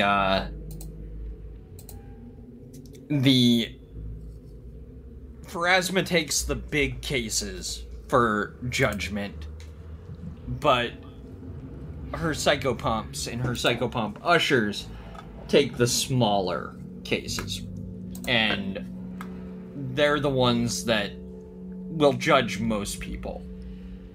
I think it should be said that there's also a psychopomp-focused prestige class in 1A called the Mortal Usher, which gives you a psychopomp mask that you can put on your face, which is, just every edgelord's dream, really, And then you get different powers based off of different psychopomps as the level goes on. And there is a psychopomp versatile heritage in 2nd edition. From Dustwalker? Yeah, Dustwalker. Yeah. They're great. I love psychopomps in general. I think they're all super unique. I love that they have a little caste system, so when you die and if you worship Pharasma or you just are a neutral person and you become a a Petitioner. a psychopomp, and then you just kind of work your way up. You might start as a no soy, and then you might be an isobok after that and work your way up. I think they maintain parts of their personality from before they died, so they're all a little unique, which makes them fun NPCs. And I don't know, the creature designs are just super cool. I like that they all follow Pharasma's edicts, but all kind of disagree on exactly how they should carry them out, so they always argue. I don't know. I like them a lot. They're my favorite. Well, ain't that just religion? Mm-hmm. I like psychopomps in general more than like demons or devils or angels or whatever big lump you want to put other creatures into. I think psychopomps are the best. There's also the Shakal that are the inverse of the psychopomps. Yeah. As well. The Sekil. Sekil. Sorry, I'm Philly trash. I talk weird. I'm so sorry. No, it's fine. Like I say things weird. Sorry. They are fantasy words. Everyone has their own pronunciations. Mm-hmm. Exactly. But yeah, they're gnarly. Yeah, the Zach on STF recently went on a tirade about how to pronounce fantasy words. But yeah, I really do like psychopomps. I like their lore as well, Steve. Like they're nifty, and the Nosoi are just gosh darn cute. Hell yeah. All the other ones less so. Well, speaking of gosh darn cute, it's time for the post gap corner with Heath. Well, actually, before we get there, I'm back on the show, so I've got to bring back a fan favorite segment. Yes! So I wanted to give Jason 4 ways that Pharasma is like the Green Bay Packers. My God. So, number 1, I really went in on this one. Since the beginning of time, Pharasma has sat on her throne in the Boneyard, impartially judging the souls of every dead mortal and sending it to its final rest. Also, since the beginning of time by modern football standards, the Packers' legacy has loomed large. They won the first 2 Super Bowls, and the soul of famed Packers coach Vince Lombardi lives on within the NFL's Super Bowl trophy, impartially judging all who came after him. True. All right, that was nicer than I expected, Heath. He's got 3 more. Yeah, He's got 3 more. We got time. Look, the sands of Pharasma go on, or whatever. Number 2, Pharasma's domain is the Boneyard, sometimes referred to as Purgatory. No matter how hard a person tries, the River of Souls will eventually bring their soul to Pharasma's vast necropolis. Similarly, the Green Bay Packers are based out of the wasteland called Green Bay, Wisconsin. No matter how much they hope to avoid it, each year a new crop of players are drafted by the Packers to suffer through their formative years in this icy hellscape. there we go. Also true. Yep. It's not called the Frozen Tundra for nothing. Yep, that's true.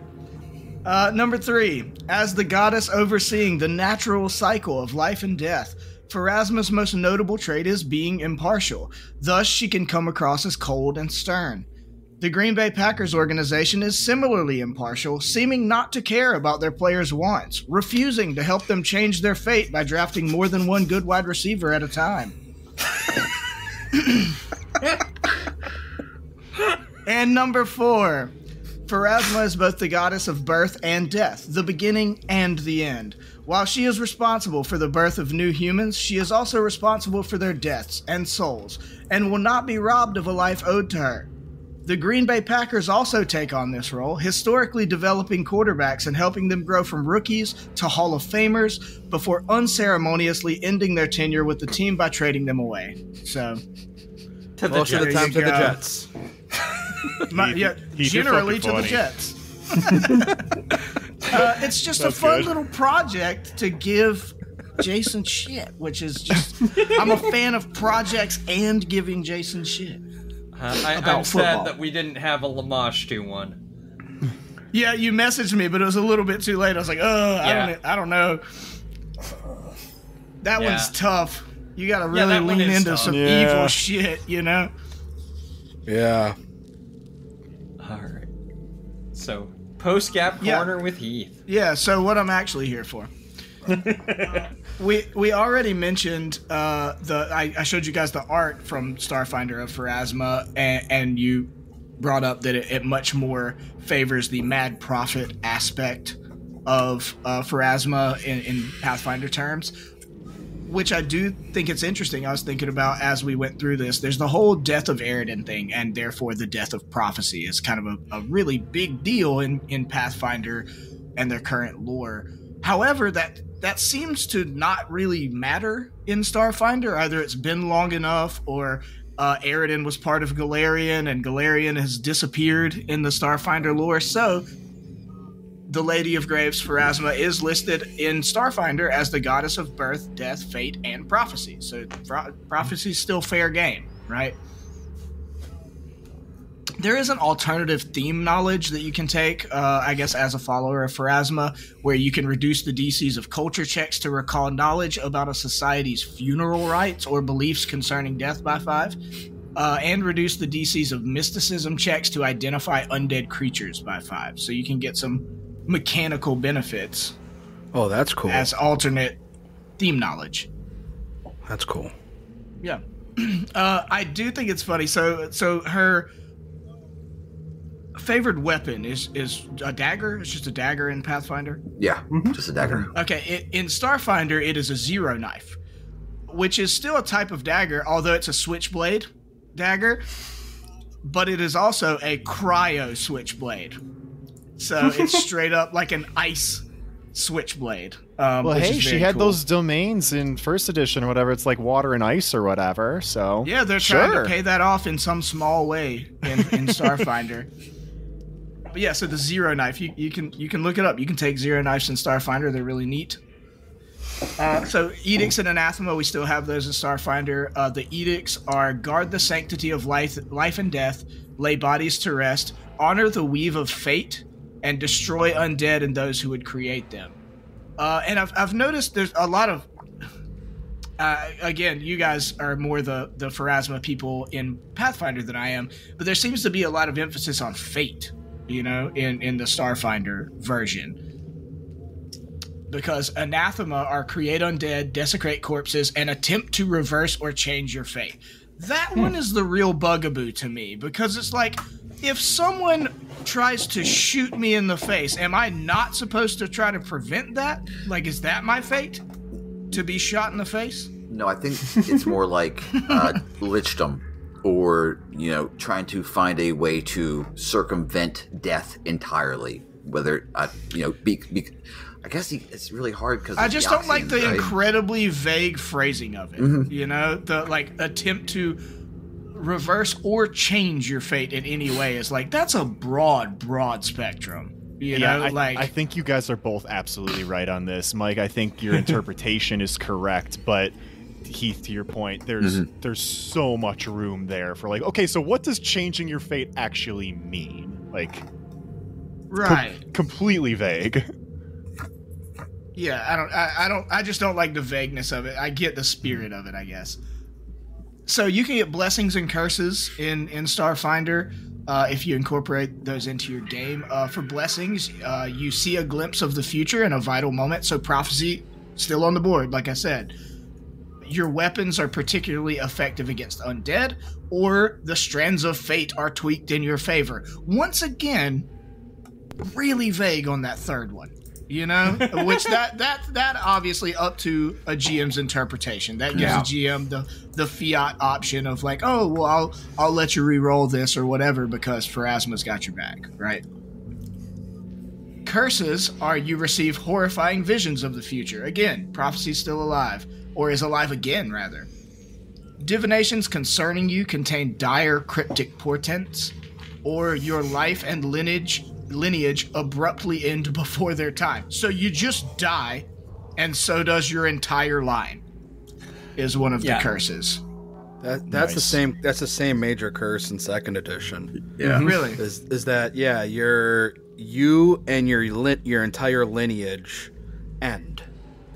And it's like, you couldn't just have made it me, like my kids gotta die too? Jeez. Yeah, and to top it off, mechanically, until you die, you're permanently doomed to in second edition. Jesus. Oh God. Yeah. Permanently What is doomed to. What does the doomed status do? I mean, I can infer, but like, what does it Takes you mechanically straight do? to that dying value. Yeah. If you enter dying. Yeah, so, Yeah. If you go unconscious, you're right to dying too. Immediately. oh, okay. So Okay, basically- that's interesting. Basically actually a be crit. right to dying 3. Basically, a Because it critical. adds 2. Yeah. A critical hit basically kills you. If a Yep. critical hit Oh. knocks you unconscious, you're dead. So it Permanent. doesn't take you to that value; it adds that value to your already Yes. your current value. Oh, that's brutal. Yes. Yeah. Don't piss off Pharasma in 2E, I guess. That's rough. So I already actually read part of the this next paragraph as part of my first why Pharasma's like the Green Bay Packers. But it says, since the beginning of time, Pharasma has sat on her throne in the boneyard, impartially judging the soul of every dead mortal and sending it to its final rest. It's said that Pharasma is with every living being in the universe from birth to death, even the gods, and she knows all the choices they'll face and the consequences they will engender. Like, we get to the worshippers part, and it's funny. Like, I thought it was interesting, the list of types of worshippers that they had. They did expand it a little bit in Starfinder, I'll have you know. Pharasma's faithful claimed that everyone prays to the Lady of Graves at some point in their lives, which I love that sentence because it's kind of like there's no non-Pharasmans in a foxhole kind of thing. Like, if you're about to die, like, you'll probably take a shot on giving a little prayer to Pharasma. Pharasmans come from all walks of life: diviners and doctors, midwives and morticians, healers and undead slayers. So they really added in the undead slayers for it. Even those who don't venerate Pharasma as their primary patron deity tend to offer prayers when they fear death approaching, and expectant parents also beseech Pharasma for her blessings during childbirth. So pretty standard there. It gets really interesting when we get to talk about undeath in Starfinder, though. Undeath is not a disqualifier for the rights of personhood or citizenship under Pact World's law, and many consider the Church's stance on the undead outdated or even offensive. Pharasma's views on the undead are unchanged, but her church is subject to mortal laws and has updated its public stance to focus on other aspects of the faith instead. So they've kind of like, as a PR move, they've scaled back from the hating undead thing, except that they totally still hire undead slayers all the time. Fuck you, Just- Yucks. It's just like the Catholic Church. I was about to say, it's just like the There Catholic you Church. go. The Inquisition didn't happen. Yep. I thought that was really interesting that, like, of course Starfinder has to consider the PR implications, you know? Right. This conflict between divine dogma and church doctrine led to a schism when the Absalom Pact was signed. A sect of religious extremists seeks the destruction of all undead and has been implicated in several terrorist attacks that targeted undead citizens. Rumors say they seek nothing less than the complete purging of all undead on Eox. So there's a split in the church, and there's a radical faction that they're like, screw that. They saw that the Church of Pharasma was scaling back the undead hate and said, nope, we're going to go the other way, and we're going to have a crusade against the undead. So there's kind of two branches of the Pharasman Church now in Starfinder. In terms of sacred sites, obviously cemeteries, mortuaries, catacombs, any kind of sites for remembrance, honoring the dead, they're all sacred, as are locations dedicated to birth. Pharasma's holy symbol frequently decorates the walls of maternity wards. Again, standard stuff. One of the greatest churches of Pharasma is the Spiral Basilica on Eox, a spiritual bastion for the faithful forced to travel to the planet of the undead. While not as extravagant, the Halls of Memory on Absalom Station still maintain the gothic sensibilities of Pharasma's faith and serve as the station's largest funeral home. In recent years, Pharasmans flocked to Aposte after a vault was discovered beneath the planetoid's surface bearing Pharasma's spiral and esoteric prophetic writing on its walls, floors, and ceilings. This influx has led to growing interest in the faith among the many of Aposte's disenfranchised residents, seeing in Pharasma's impartiality an equalizing force in a world stacked against them. That's really cool. Was that? I wonder if that happened in like an AP or a module or something where they found that vault of Pharasma underneath Absalom. Sounds like a Starfinder Society thing. Yeah. Maybe that, because I know that's not part of an AP, or as far as I know, it's not. Yeah, you're right. There just hasn't been much done in APs on Apostate, you know. Yeah, you're right. That does sound like a Pathfinder or a Starfinder Society story. Heath, is the radical faction called the Voices of the Spire? Because that's actually a thing from Pathfinder. It's a militarized faction of Pharasma worshippers that specialize in the eradication of the undead. They're called the Voices of the Spire. It doesn't actually say. It just says a sect of religious extremists. So that may be something that is dealt with in a Starfinder Society situation. I'm not sure. It doesn't name them. Yeah. And then the last section is resources. So the Church of Pharasma always has specialized in undead fighting. They have special equipment available to members of the faith willing to hunt undead creatures that Pact World governments have sanctioned for destruction. So they will hunt undead when the Pact World allows them to do so. Right? is an interesting thing there. For a modest donation, most churches are also willing to provide healing or divination services to worshippers and outsiders alike. Many Pharasmans also work in healthcare, frequently operating practices specializing in either the beginning or end of life. Some run free reproductive health clinics in areas where the population lacks access to such care. Others run hospice centers where patients can pass away with dignity. So the total opposite of Lamashto. Basically, yeah. Yeah. Right. But yeah, so that's pretty much the whole section on Pharasma. But I do like the added implications of like where Pharasma worship locations have popped up, and for different reasons that are kind of unexpected. Right. And then having sort of a schism in the church based on the undead, I thought was a really notable thing. Because, like, I mean, if we're talking about the Catholic Church, look at the history of schisms in the church based on belief. Like, right. that has, very easy real world parallels. Yeah, for sure. And it really interests me too, the fact that she's still so into fate and prophecy, even post gap. So the cool thing about the gap is it is a gap. It's this missing chunk of knowledge and time and technology and all this stuff. So that kind of is like, whereas Pharasma fosters mystery inherently just by the nature of who she is, right? Adding the gap onto that, I think, is another awesome source of mystery, because especially now that we know, like, Eridan dying took away prophecy, but now, presumably thousands of years later in Starfinder, whatever it was that caused Golarion to disappear and be replaced with Absalom Station, prophecy's back, right? The power of prophecy exists and is a force at work in the Starfinder universe. Right. And and she's still around. So the universe is still, like, her plan for secession must still be going on, or she's had to scrap the plan. She's probably so tired. She's That's why her hair looks the way it does. Golarion Imagine having to judge, like, everybody's bullshit for all of eternity. Mm-hmm. You have to hear so much nonsense. Yeah, I'd be a little sick of it too. One of the implications I like so much about the Starfinder universe involving Pharasma is I feel like, even though, playing Pathfinder, we're smart enough to assume there's probably other planets and stuff out there, but, like, you get involved in the nations of Golarion and that planet so much, you just kind of think of the game existing on that planet, There are APs that go to other planets.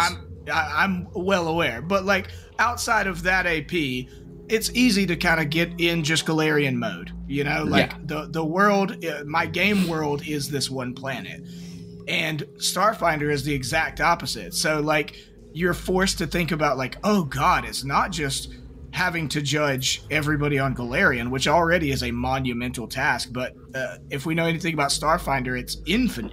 I mean, it's just an infinite number of worlds. So, like, yeah, she's tired. You know? Like, her job just got infinitely worse.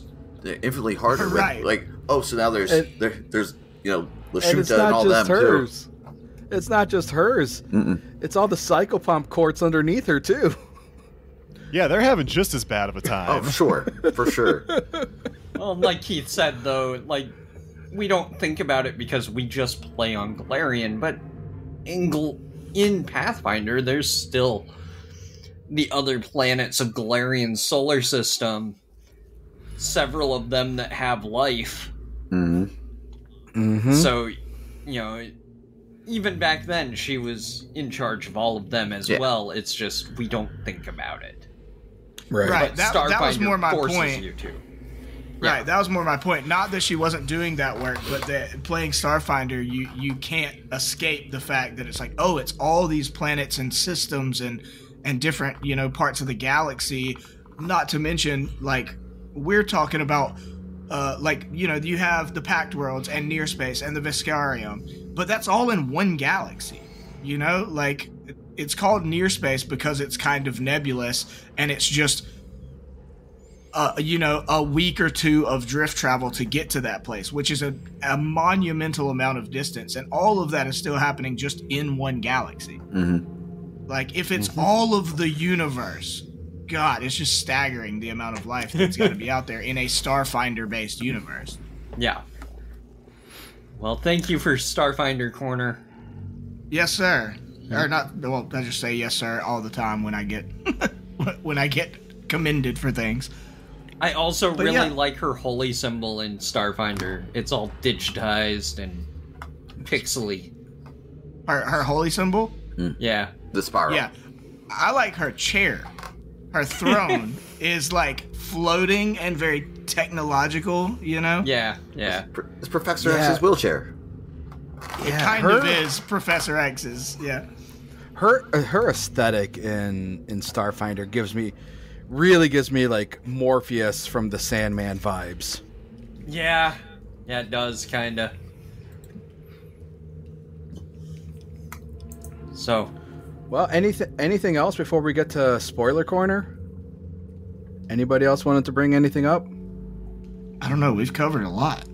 Yeah, we've covered a lot, but it's been good stuff. Like, there's nothing about Pharasma and the people that work under her and stuff that I don't like. This is all fascinating to me. Oh, there's one thing I wanted to bring up because you mentioned the Mwangi Expanse. There is a green dragon that is a worshiper of Pharasma. That's Holy Zatrambia. I know where that's from. Yep, Holy Zatramba. Holy Zatramba. I'm actually running that adventure right now. Okay, so Which Hell one? yeah. Olohimba. Olohimba. It's from the Slithering. However, it's just a cast-off little side note that is not a mechanical part of the Slithering. That Okay. obviously it's there as a little nugget that you could expand on if you wanted to, you know. Okay. And I will be, just so you know. Listen, I'm a dragon. I play a dragon. I love dragons. Anytime there's a dragon, I'm like, yes, give me more of that, because I know one of the APs has a big, like, obviously Age of Ashes probably has a lot of dragons in it, because, you know, but I think first edition, what is it, Wrath of the Righteous is like, there's a big dragon, no? I mean, there are dragons in Wrath, but that's not the point of Wrath. No, not the point. They're mentioned a lot more, because, you know, I mean, Not really. I think, really? I thought I saw something like there was a dragon goddess or something, maybe. No, Not. there's a lot of APs that I haven't read. I apologize. So, Yeah. Well, we're going to get into spoiler corner, so if you don't want to hear spoiler corner, we're going to do our sign-offs now. But if you want to hear, stick around till after the sign-offs. So, real quick, before we do the sign-offs, one note. Next episode, we are bringing the CEO of the HLP, the Hideous Laughter Podcast, Griffin Norman, will be joining us to talk about Zan Kuthan. Have fun with My that one. boy's That one's on gonna be a good Jay. time. Yeah. So, the head of HR joined us this time, This is true. and Ethics the and CEO, compliance. HR Ethics and wraps Compliance up, Committee. yes. Yep, that's right. Yeah, I still haven't found out if Emily's gotten admonished for some of the ethical incidents with regards to the HLP drinking game. So Look, we'll man, see. I'm buried under paperwork. I'm getting to it, all right? I think I would be the one who gets hit with the most hits because I believe my drink, the Baja Blast drink, was the last drink you did before the pandemic hit. So it was basically like the death whistle for everyone. And I felt like God. I felt like shit. I was like, that can't be possible. And then I listened again. I'm like, totally possible. Like literally right then, like you guys were like, Baja Blast, thanks Buster. And you drank it and was like, we had to look, different places. And all of a sudden it was like, there's a pandemic, and I'm sitting here like, oh god, I'm the usher. Oh, I'm the herald of death. Oh no, it's my fault. You're not Grandma's ashtray, though. Oh Yeah, no, I don't think Don't Alex worry, will we've ever done live that one worse. down. No. We've No. done way worse. no. The Baja Blast drink is fantastic, but yes, yeah, it was the precursor to Well- the pandemic. Well, so join us next month for Zon-Kuthan with Griffin Norman. But Steve, where can we find you? Yeah, sure. So I am a player most of the time on any of the Hideous Laughter production shows. I think I'm on all of them. But if you guys are curious about what we do, you can check us at pretty much any podcast app ever, Hideous Laughter Podcast. On that feed, what you're going to find is our first edition show where we are running through Carrying Crown, and we're almost done with it. I think we have 10-ish episodes to go. So it's very exciting. We're wrapping that up shortly. But also on that feed, there is a show called The Zone of Truth, which I host, which is in many ways very similar to this. It's a little bit of behind the scenes. It's a little bit about learning lore and about different monsters and that kind of stuff. So that's a whole blast. If you want to check that out, that's where you can find it. We also have a show on its own Patreon feed, and I think this might be a little bit more copacetic with the 25 North listeners because you guys are 2E. Well, we also have a 2E show called Bestow Curse. That is a 2E conversion of the classic Pathfinder adventure path, Curse of the Crimson Throne. Transparently, it's one of my favorite things I've ever done. It's so much fun. I get to play a healer on that and hide in the back and just pump hit points into the party and having a fucking blast doing it. The very, very last thing that I want to mention is that we have a Patreon as well. You can check us out there and find all sorts of cool rewards. But namely, we just wrapped up on our Patreon feed a run of the Malevolence module. So that's 2E. That is a haunted house story, but there is so much lore in there that is not just haunted house stuff.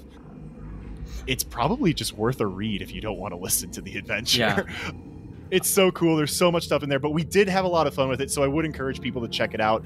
We just recorded the next thing that's going to debut on that feed. It's a show called Speak with Plants that is a Pathfinder 2E conversion of the Iron Fang Invasion AP, and the gimmick that we're doing is the party is all plant creatures, so Leshies and Gorons. Come check it out. It's a blast. We got a few episodes in the tank. That's going to be dropping, 2 weeks from today as of recording, so that will be the 16th of May. Yeah, And I think the that's last everything. That's a long episode of list. Malevolence dropped today as of recording, so congratulations on finishing that. Thank you. And I was going to make some comments about the finale, but I can't do that because I'll spoil it for a lot of people, so I won't. And we're not in spoiler country yet. As someone who finished Malevolence as well as a player, it's one of my favorite like modules I've ever played. It's cool as hell. I GM'd Mike through Malevolence. You did. I also GM'd Malevolence, so My friend. I think you lots of us GM my here favorite. have. Played it. You all forgot it in the gap, but I also GM'd all of you through Malevolence. Oh, all right. Damn. Nice. All right, Which was so quite a coincidence. speaking of, Heath, where can we find you? Yeah, I am Heath Parker. I'm from the STF Network, or Strange Table Fellows. You can find us at STF Network on Twitter, Instagram, your favorite podcatcher, or the STFnetwork.com if you want to learn more about us. Our main show is the APA, which stands for Apollo Protection Agency. It's an arc where we did three book APs in Starfinder, and we're on the last of those three APs currently. We also have a show called Live and Let Fly, where we're doing the Fly Free or Die adventure path, which has been a lot of fun. Not only am I a player in those shows, I'm also an aspiring GM for the network, and currently on our Twitch show, STF and Friends, I am GMing the Skitter Saga. So I'm doing the first three Skittermander-based one-shots that have come out for Free RPG Day from Paizo. So I've got a wonderful crew, all playing adorable little six-armed furballs, which are Skittermanders, and doing three one-shots that each are going to be 2 or 3 episodes long because brevity is not my middle name. Yeah, thanks for having me on. Yeah, it's a great show, and if the first episode's any precursor to the rest of the episodes, there's going to be a whole lot of natural 20s and a whole lot of Skitter facts along the way. I love me some Skitter facts. We are doing Skitter facts. So if you want to learn more about Skittermanders, if you don't know what a Skittermander is because you just play Pathfinder, come check out STF and Friends on Twitch on Mondays. It's usually like every other Monday, but you can find us STF Network on Twitch. Mike, brother. Hey everybody, it's me, Mike, or Buster Knuckle on every single Discord channel that I'm ever on. I'm also the voice of Admiral at this moment in time, Lupus Gallo, and I pretty much that's it in this show, which I'm super stoked about, and I can't wait for Zankuthan talk next time we get together, which I think next week, maybe, I don't know, behind the scenes talk. Yeah, I think it's next week. We're recording a bunch of these back to back because we've got summer vacations coming up. Yeah. So and the Desn episode, it was all a dream. It was all a we'll dream. Get it back was to all it. a dream. We'll get back to it. Thank you, Jason. I appreciate you picked that up. But yeah, check out Steve. Check out Heath. I love all their shows. Titanium Mike, the toughest goddamn Vesk. Matumbe. Anyone's ever seen. Get it right. That's true. I'm sorry. Say it all at once or not at all, like a pimp named Slickback or a Tribe Called Quest. Right. Exactly. And there is possibly an unknown secret show where they both played at the same table. So. Interesting. Yep, all things are possible in a multiverse created and ushered over by Pharasma. So. Forgot all about that. and Steve, for I guess the next 10 episodes, being Matumbe, bringing shovels to fights, and books, books, fighting with shovels and books. Yeah, hey man, that's how we get it done. Do. That's how we fight. That's how we fight over here, I guess. That's it for me. All right, Cori. Yeah, you can hear me occasionally on the 25 North podcast as Besmara. You can also hear me also occasionally on the 25 North feed on 50 North as the wonderful GWOW. And then you can also see me on True Crit on the Drunken Geek Pod Twitch every other Saturday. I play the Gripply Inventor Taphool, who is basically Green Arrow but a frog, and she's delightful, and I have a blast playing her. That's where you can find me in the tabletop sphere. Yeah, and in the comic sphere, women write about comics and Comics Beat. Yes. Got the comics sphere. Women write about comics. 3-time Eisner winners, going for our 4th, hopefully, this year. Yeah, get it. Nice. And you all know me, so. All right, spoiler corner. It's your buddy, GM Jason. There, I said it for you. Yeah. So, spoiler corner, we kind of mentioned at the top of the show that Pharasma doesn't really get hands-on, so she's not super like omnipresent in any of the modules or APs a whole lot, but there are a couple that were, at least she's a bit more tangentially involved than others. And I want to give the space to Mike because you're almost done with Tyrant's Grasp, and you had mentioned that for at least one book she's a bit more present than others. Yeah, we're about to start book 6 of Tyrant's Grasp now. Actually, Steve, you know one of my players, Eric 10. Yeah, he's one of my best buds. Good dude. Yeah. He's in there, one of my groomsmen by fact. But yeah, book 1 of Tyrant's Grasp, spoiler, you're in spoiler corner, I don't know why I'm saying it, takes place in the Boneyard. What? You don't know about it until you leave the crypt. And then the first thing you see is Grotus, and there's only one place that Grotus is there, and you can see him, and that's in the Boneyard. And then you can actually be looming. Yeah, and you can actually, if you look around, I had my players looked around, and then you could see Pharasma Spire in the very, very distance. And I played it that it's always the same distance away, regardless of which direction you walk. It's always there. Which is always fun, and there's a lot of psychopomps in there. You fight a lot of Sobeks. You actually befriend a Nisoi and a Vanath. The Skull Boys with the Reaper. Umbral and Thoot, right? Yes, Umbral and Thoot. And the big boss is a crazed Katrina psychopomp, the Sugar Skull. Yeah, yep. And basically, I don't want to spoil what happens, but there's extenuating circumstances because the living aren't allowed in the Boneyard, and the PCs are technically living. So, it's kind of like they mobilize the psychopomps as like trash people, basically, like get them out.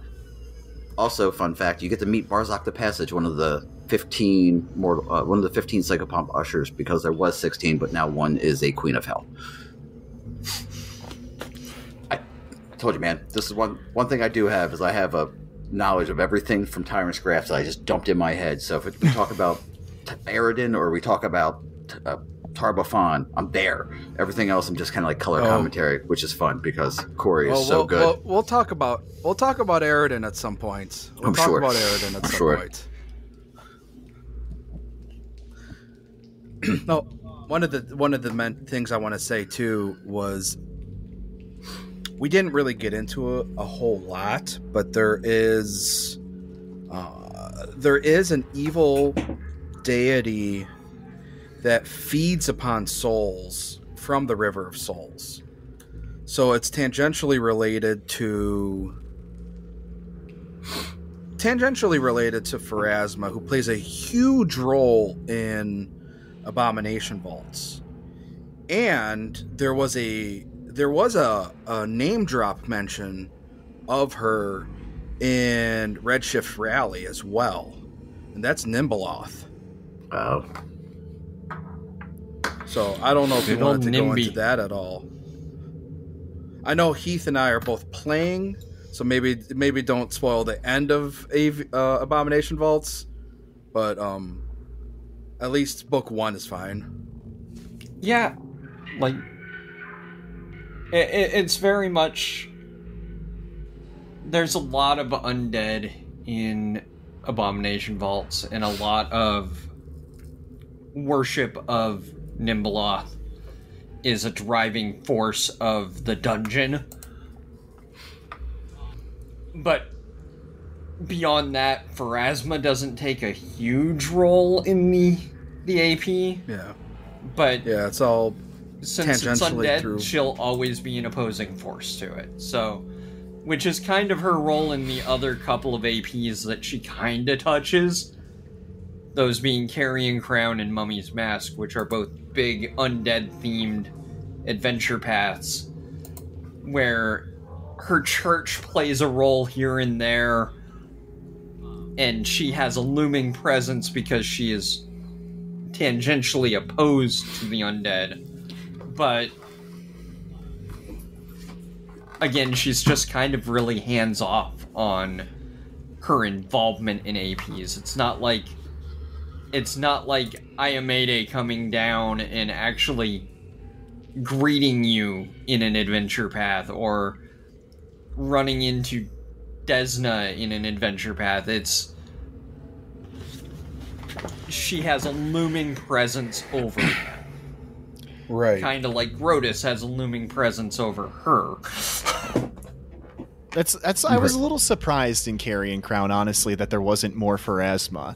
And that's not to say that there's not Pharasma stuff, because you go to Pharasman temples or seek them out, or there's I will speak vaguely about this, even though we are in spoiler territory, but there is a very heavily Pharasma-themed dungeon in Book 6. But even still, absolutely. You don't go to the Boneyard. You don't talk to Pharasma. She doesn't send down, like, her big servitors or anything. If anything, you just kind of interact with some priests and go to locations that are reminiscent of Pharasma. But, yeah, and I think that there's even a, like, big carve-out in the back matter of one of the books of Carrion Crown for Pharasma. So, like... Yeah. Well, that's the... So they did these big deity articles in the that's what I'm referencing. In the Adventure Path back matter, but all the ones for the core deities were done first, and those big articles, I think they're 8 pages long, became the basis for Inner Sea Gods. So it's just reprinting that information from the Adventure Path into Inner Sea Gods. Right, but my point stands that it's like there's this giant carve out, and really she's not even just like a NPC. She's like a cloud or looming or whatever that the looming we've been talking about. Yeah, she's almost like a theme for the NPCs. It's yeah, and I think it kind of fits with her whole shtick of just being a bit more hands off. Yeah. And I'm just gonna deal with stuff later. Like Heath said, I'll judge you after death, and that's where I'll stay. But to that point, her planar allies do play a little bit more of a role in a couple adventures. Yes. Malevolence, especially. You befriend hopefully you befriend a Nosoi psychopomp that is just absolutely delightful, named Ezra Malkin. Fucking hopefully, because that's the only NPC in the goddamn adventure. It's friendly. My fighter loved that. My party had one member that just did not trust Ezra. Well, you're missing out on the one friendly in the building. Right? But, yeah, Ezra Malkin's great. Mm-hmm. There are psychopomps referenced a lot in Malevolence for both good and bad, because some of them get corrupted. Mm-hmm. But I can't recommend Malevolence enough for those of you listening who haven't listened, who haven't played. Either go out and listen to Linked Legacy Malevolence with Steve, or go out and find a group and play it, because it's a really good module. And then the very first thing that happens in Malevolence, at least for my party, is they come upon the manor. And you just see the whippoorwills just spiraling in the Pharasman spiral, this above the manor, and then they all die. Yeah. Then you touch the shell, and everything just comes crashing down. It's, not my PC though. My PC just wondered why it was raining birds. And then raining birds. That's exactly what I said. The other recent module to touch on Pharasma a little bit with regards to psychopomps is it got alluded to earlier, and thank you, Mike, because I completely spaced on her involvement in that adventure. Knight of Grey Death, which takes care of the Galt problem. That module is... I have not played this module, but I read through it, which is something I do when there's something that I like know I'll never play, and I was like, shit, this module fucking slaps. It's so Isn't it cool. crazy high level? It was really fun. I ran it for Jason. Mm-hmm. Yeah. It's like 17th level, right? It is 17th, Yeah. well, 16th to 18th, I think is what Oh, it... that's awesome. You get like... Dude, it's And a meat grinder. it is a meat grinder. I killed 4 PCs, beheaded 3 of them. My PC is the only one to survive. Yeah. But, psychopomps play a role there because, as Mike mentioned, Galt is the... For those of you that aren't deep into the lore, Galt is the Revolution-era France of Golarion, and it's been in a revolution for like 70 years of just constant French Revolution, off with their heads, guillotines, only these guillotines trap your soul when they cut your head off.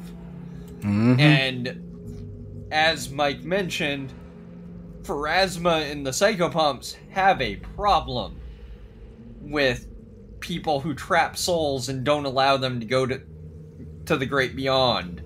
So Psychopomps do come and aid you in this adventure, and you do fight a lot of Sakills, which are the inverse Psychopomps, the ones that feed on fear and on bringing untimely death. Can confirm. They're all gnarly too. Every single one of them is a nightmare. Yeah, they're Low level to fun. high level. They are fun.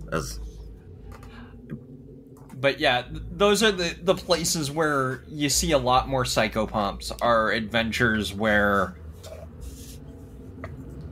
the natural order of things is being tampered with a little bit. Yeah, so all the APs that I've run, there's not really been any Psychopomps, really. So, yeah, it's just... The only one, the big one was Malevolence, where there was a lot of Nasoi. And I don't think, Heath, it's been much in Starfinder at all when it comes to like Psychopomps or anything like that for you all, right? No, not really. I want to say there may have been one in Signal of Screams, but I can't recall. I feel like I would have recalled if it were, right? Yeah, right. If it was any, it would be Signal of Screams, though. I just haven't. But Signal of Screams is so specifically Zani K. Yeah. Like it is. There's not like other deities at work. It is Zani K. Is all is sort day of the driving, catalyst and motivator behind that whole AP. Yeah. Which I hate. I hate because I hate Zani K. Terrible. Yeah. Which is why I'll probably come join you next week for Zani K, or next month for Zani K. Just to be the voice of dissent, Yeah, that's I feel like there's a lot of undeserved Zani K love and fetishism, right? Like Zani K is horrible, and you need to be reminded of that. Oh, he is horrible, and that's why I love him. I know, that's why a lot of people love him, and I'm not about it.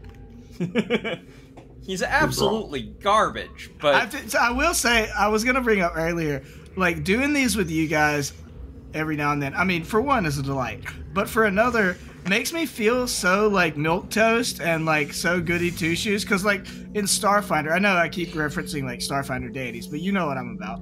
But, like, my favorite deity is Hylax, which is such a, like, awful good, sweetheart deity, But then I also love Demoratosh, who is awful, but is the god of conquest. The Vesk god, Yeah, like, well, and, like, I like Zani K, but my favorite god is Desna.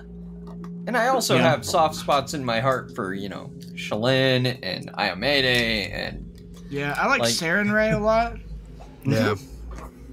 I like Saren Ray. I love Saren Ray quite a bit. Sister Cinder. Sister Cinder, and what was... You know this one, Keith. What did they call her in Slytherin? Grandmother Grace? Is it Grandmother Grace? Yeah. Yeah, I'm running the Slytherin right now. It's a home game. It's not for the show. We recently did... Pretty early on, you go and have an interaction with an orc who is worshipping at a shrine of Grandmother Grace. And I loved that aspect of it. So Grandmother Grace is just...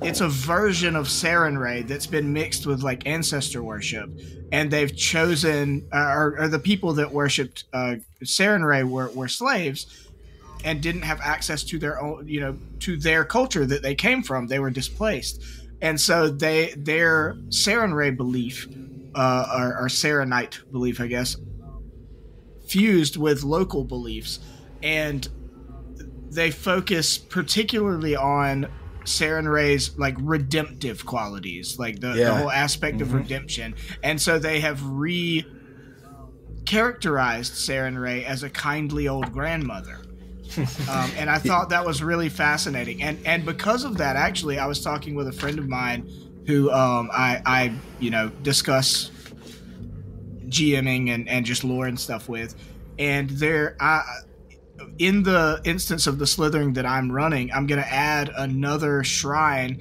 to another sort of amalgamation god, right? A mixture of two gods because of like local ancestor worship and stuff. And I just love that idea, because you read these source books and stuff, and you read about each god, and they're kind of in their own lane, and they become very distinct in your minds. But the real world, like, religions get mixed up, and like cultures cross over, and I love that aspect so much that it's actually represented in the Slytherin of like, hey, this is based on this deity, but it's mixed with these other beliefs. And I was like, I want to do more of that, So very similar. Yeah, it's very similar in Quest for the Frozen Flame, which I know you played a little bit too, Heath. I played like 2 sessions, and literally, like, so that's why I was like making a nod to Steve earlier about somebody doing an adventure that we wanted to do, because we wanted to do that adventure for our 2E show. We have announced we're going to do a 2E show for the STF network in the upcoming months, I think. But that was what we wanted to do. And what was funny is, so me and John from the network, Adam was all about it. Adam was selling it to us, and we were like, yes, let's try it out. But he was like, okay, well, we'll have to like make characters. It'll be a process. And we had just finished recording an episode of our show, and everybody else left, and it was me, John, and Adam. And I was just like, well, are y'all busy? Like, are y'all chilling? And they're like, yeah, just hanging out. I was like, well, why don't we just make some characters right now, and then they'll be ready to go? And we ended up, John and I each made 2 characters and convinced Adam to let's just start it. Let's just play a party of 4 with 2 people and go ahead and start this adventure we're all excited about. And we made silly joke characters, but we did about like 2 episodes of it, and I went down to New Orleans where John and Adam live for an event. And like, I came in the door, and Adam's sitting on the couch, and immediately started talking about that adventure. And I was like, Adam, stop. We need to stop playing this right now so we can do it for the show. Like, we don't need to go any further in this adventure. And he was like, yeah, I think you're right. And like a week or 2 later, somebody else did it that made it to where we didn't want to do it, and it was a whole thing. But like, we got really wrapped up in it and excited, but we wisely, 2-hour minds wisely at the time, stopped. We really kind of prided ourselves on having the wherewithal to like, hey, the willpower. We have the self-control to stop right now so we can do this and do something good for the network. And then it didn't end up mattering. So, but in there's another aspect of Sarenrae that's very much an amalgamation. She goes by the name of Sister Cinder, and it's the cultural, right. This nomadic tribe, they worship the fire aspect of her, because you're nomads living in a tundra. Right. So fire is life. Right. Yeah. Yeah, that's really cool. I assumed from Sister Cinder, I was like, oh, like my brain immediately, I was like, oh, they took the Sarenrae and just took the fire. Like nothing but the fire. I like that. Still one of my That's biggest another thing I heartbreaks. like about Starfinder is Saren Ray worship is really prevalent on the sun because, like, of course it is. Wait, you mean like the sun? Like the sun? Yeah, so their sun, if you don't know, has a system of bubble cities, so you can literally live your life. You can be born on the sun, and that was the second, I believe, adventure path after Dead Suns was Dawn of Flame, and the entire thing takes place on or in the sun. Okay. And you go through the first like half of the adventure path. You go through multiple different bubble cities, and they all have their own vibe. There's like a Castrovellian, like Lashunta kind of elvish vibe city or bubble city, and then there's like a,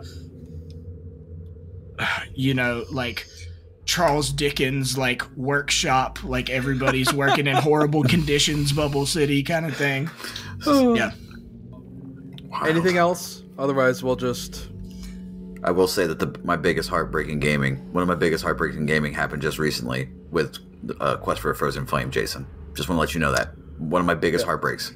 Well, I'm gonna hit the stop button then. Go ahead. And then we can talk about it. Well, hey, before you hit the stop button, I just want to say thanks for having me on. Absolute pleasure. Yeah. I never get to be the guests on stuff like this, so it's just fun shooting the shit with y'all. Thank you for having me on, all y'all. We're gonna have you on again, Steve. You've never been a guest on anyone else's shows, ever. Hey, Heath, you haven't had me on in so long. Come on. It's been a while. And I need to have you back on, too. So. It was a pleasure having you.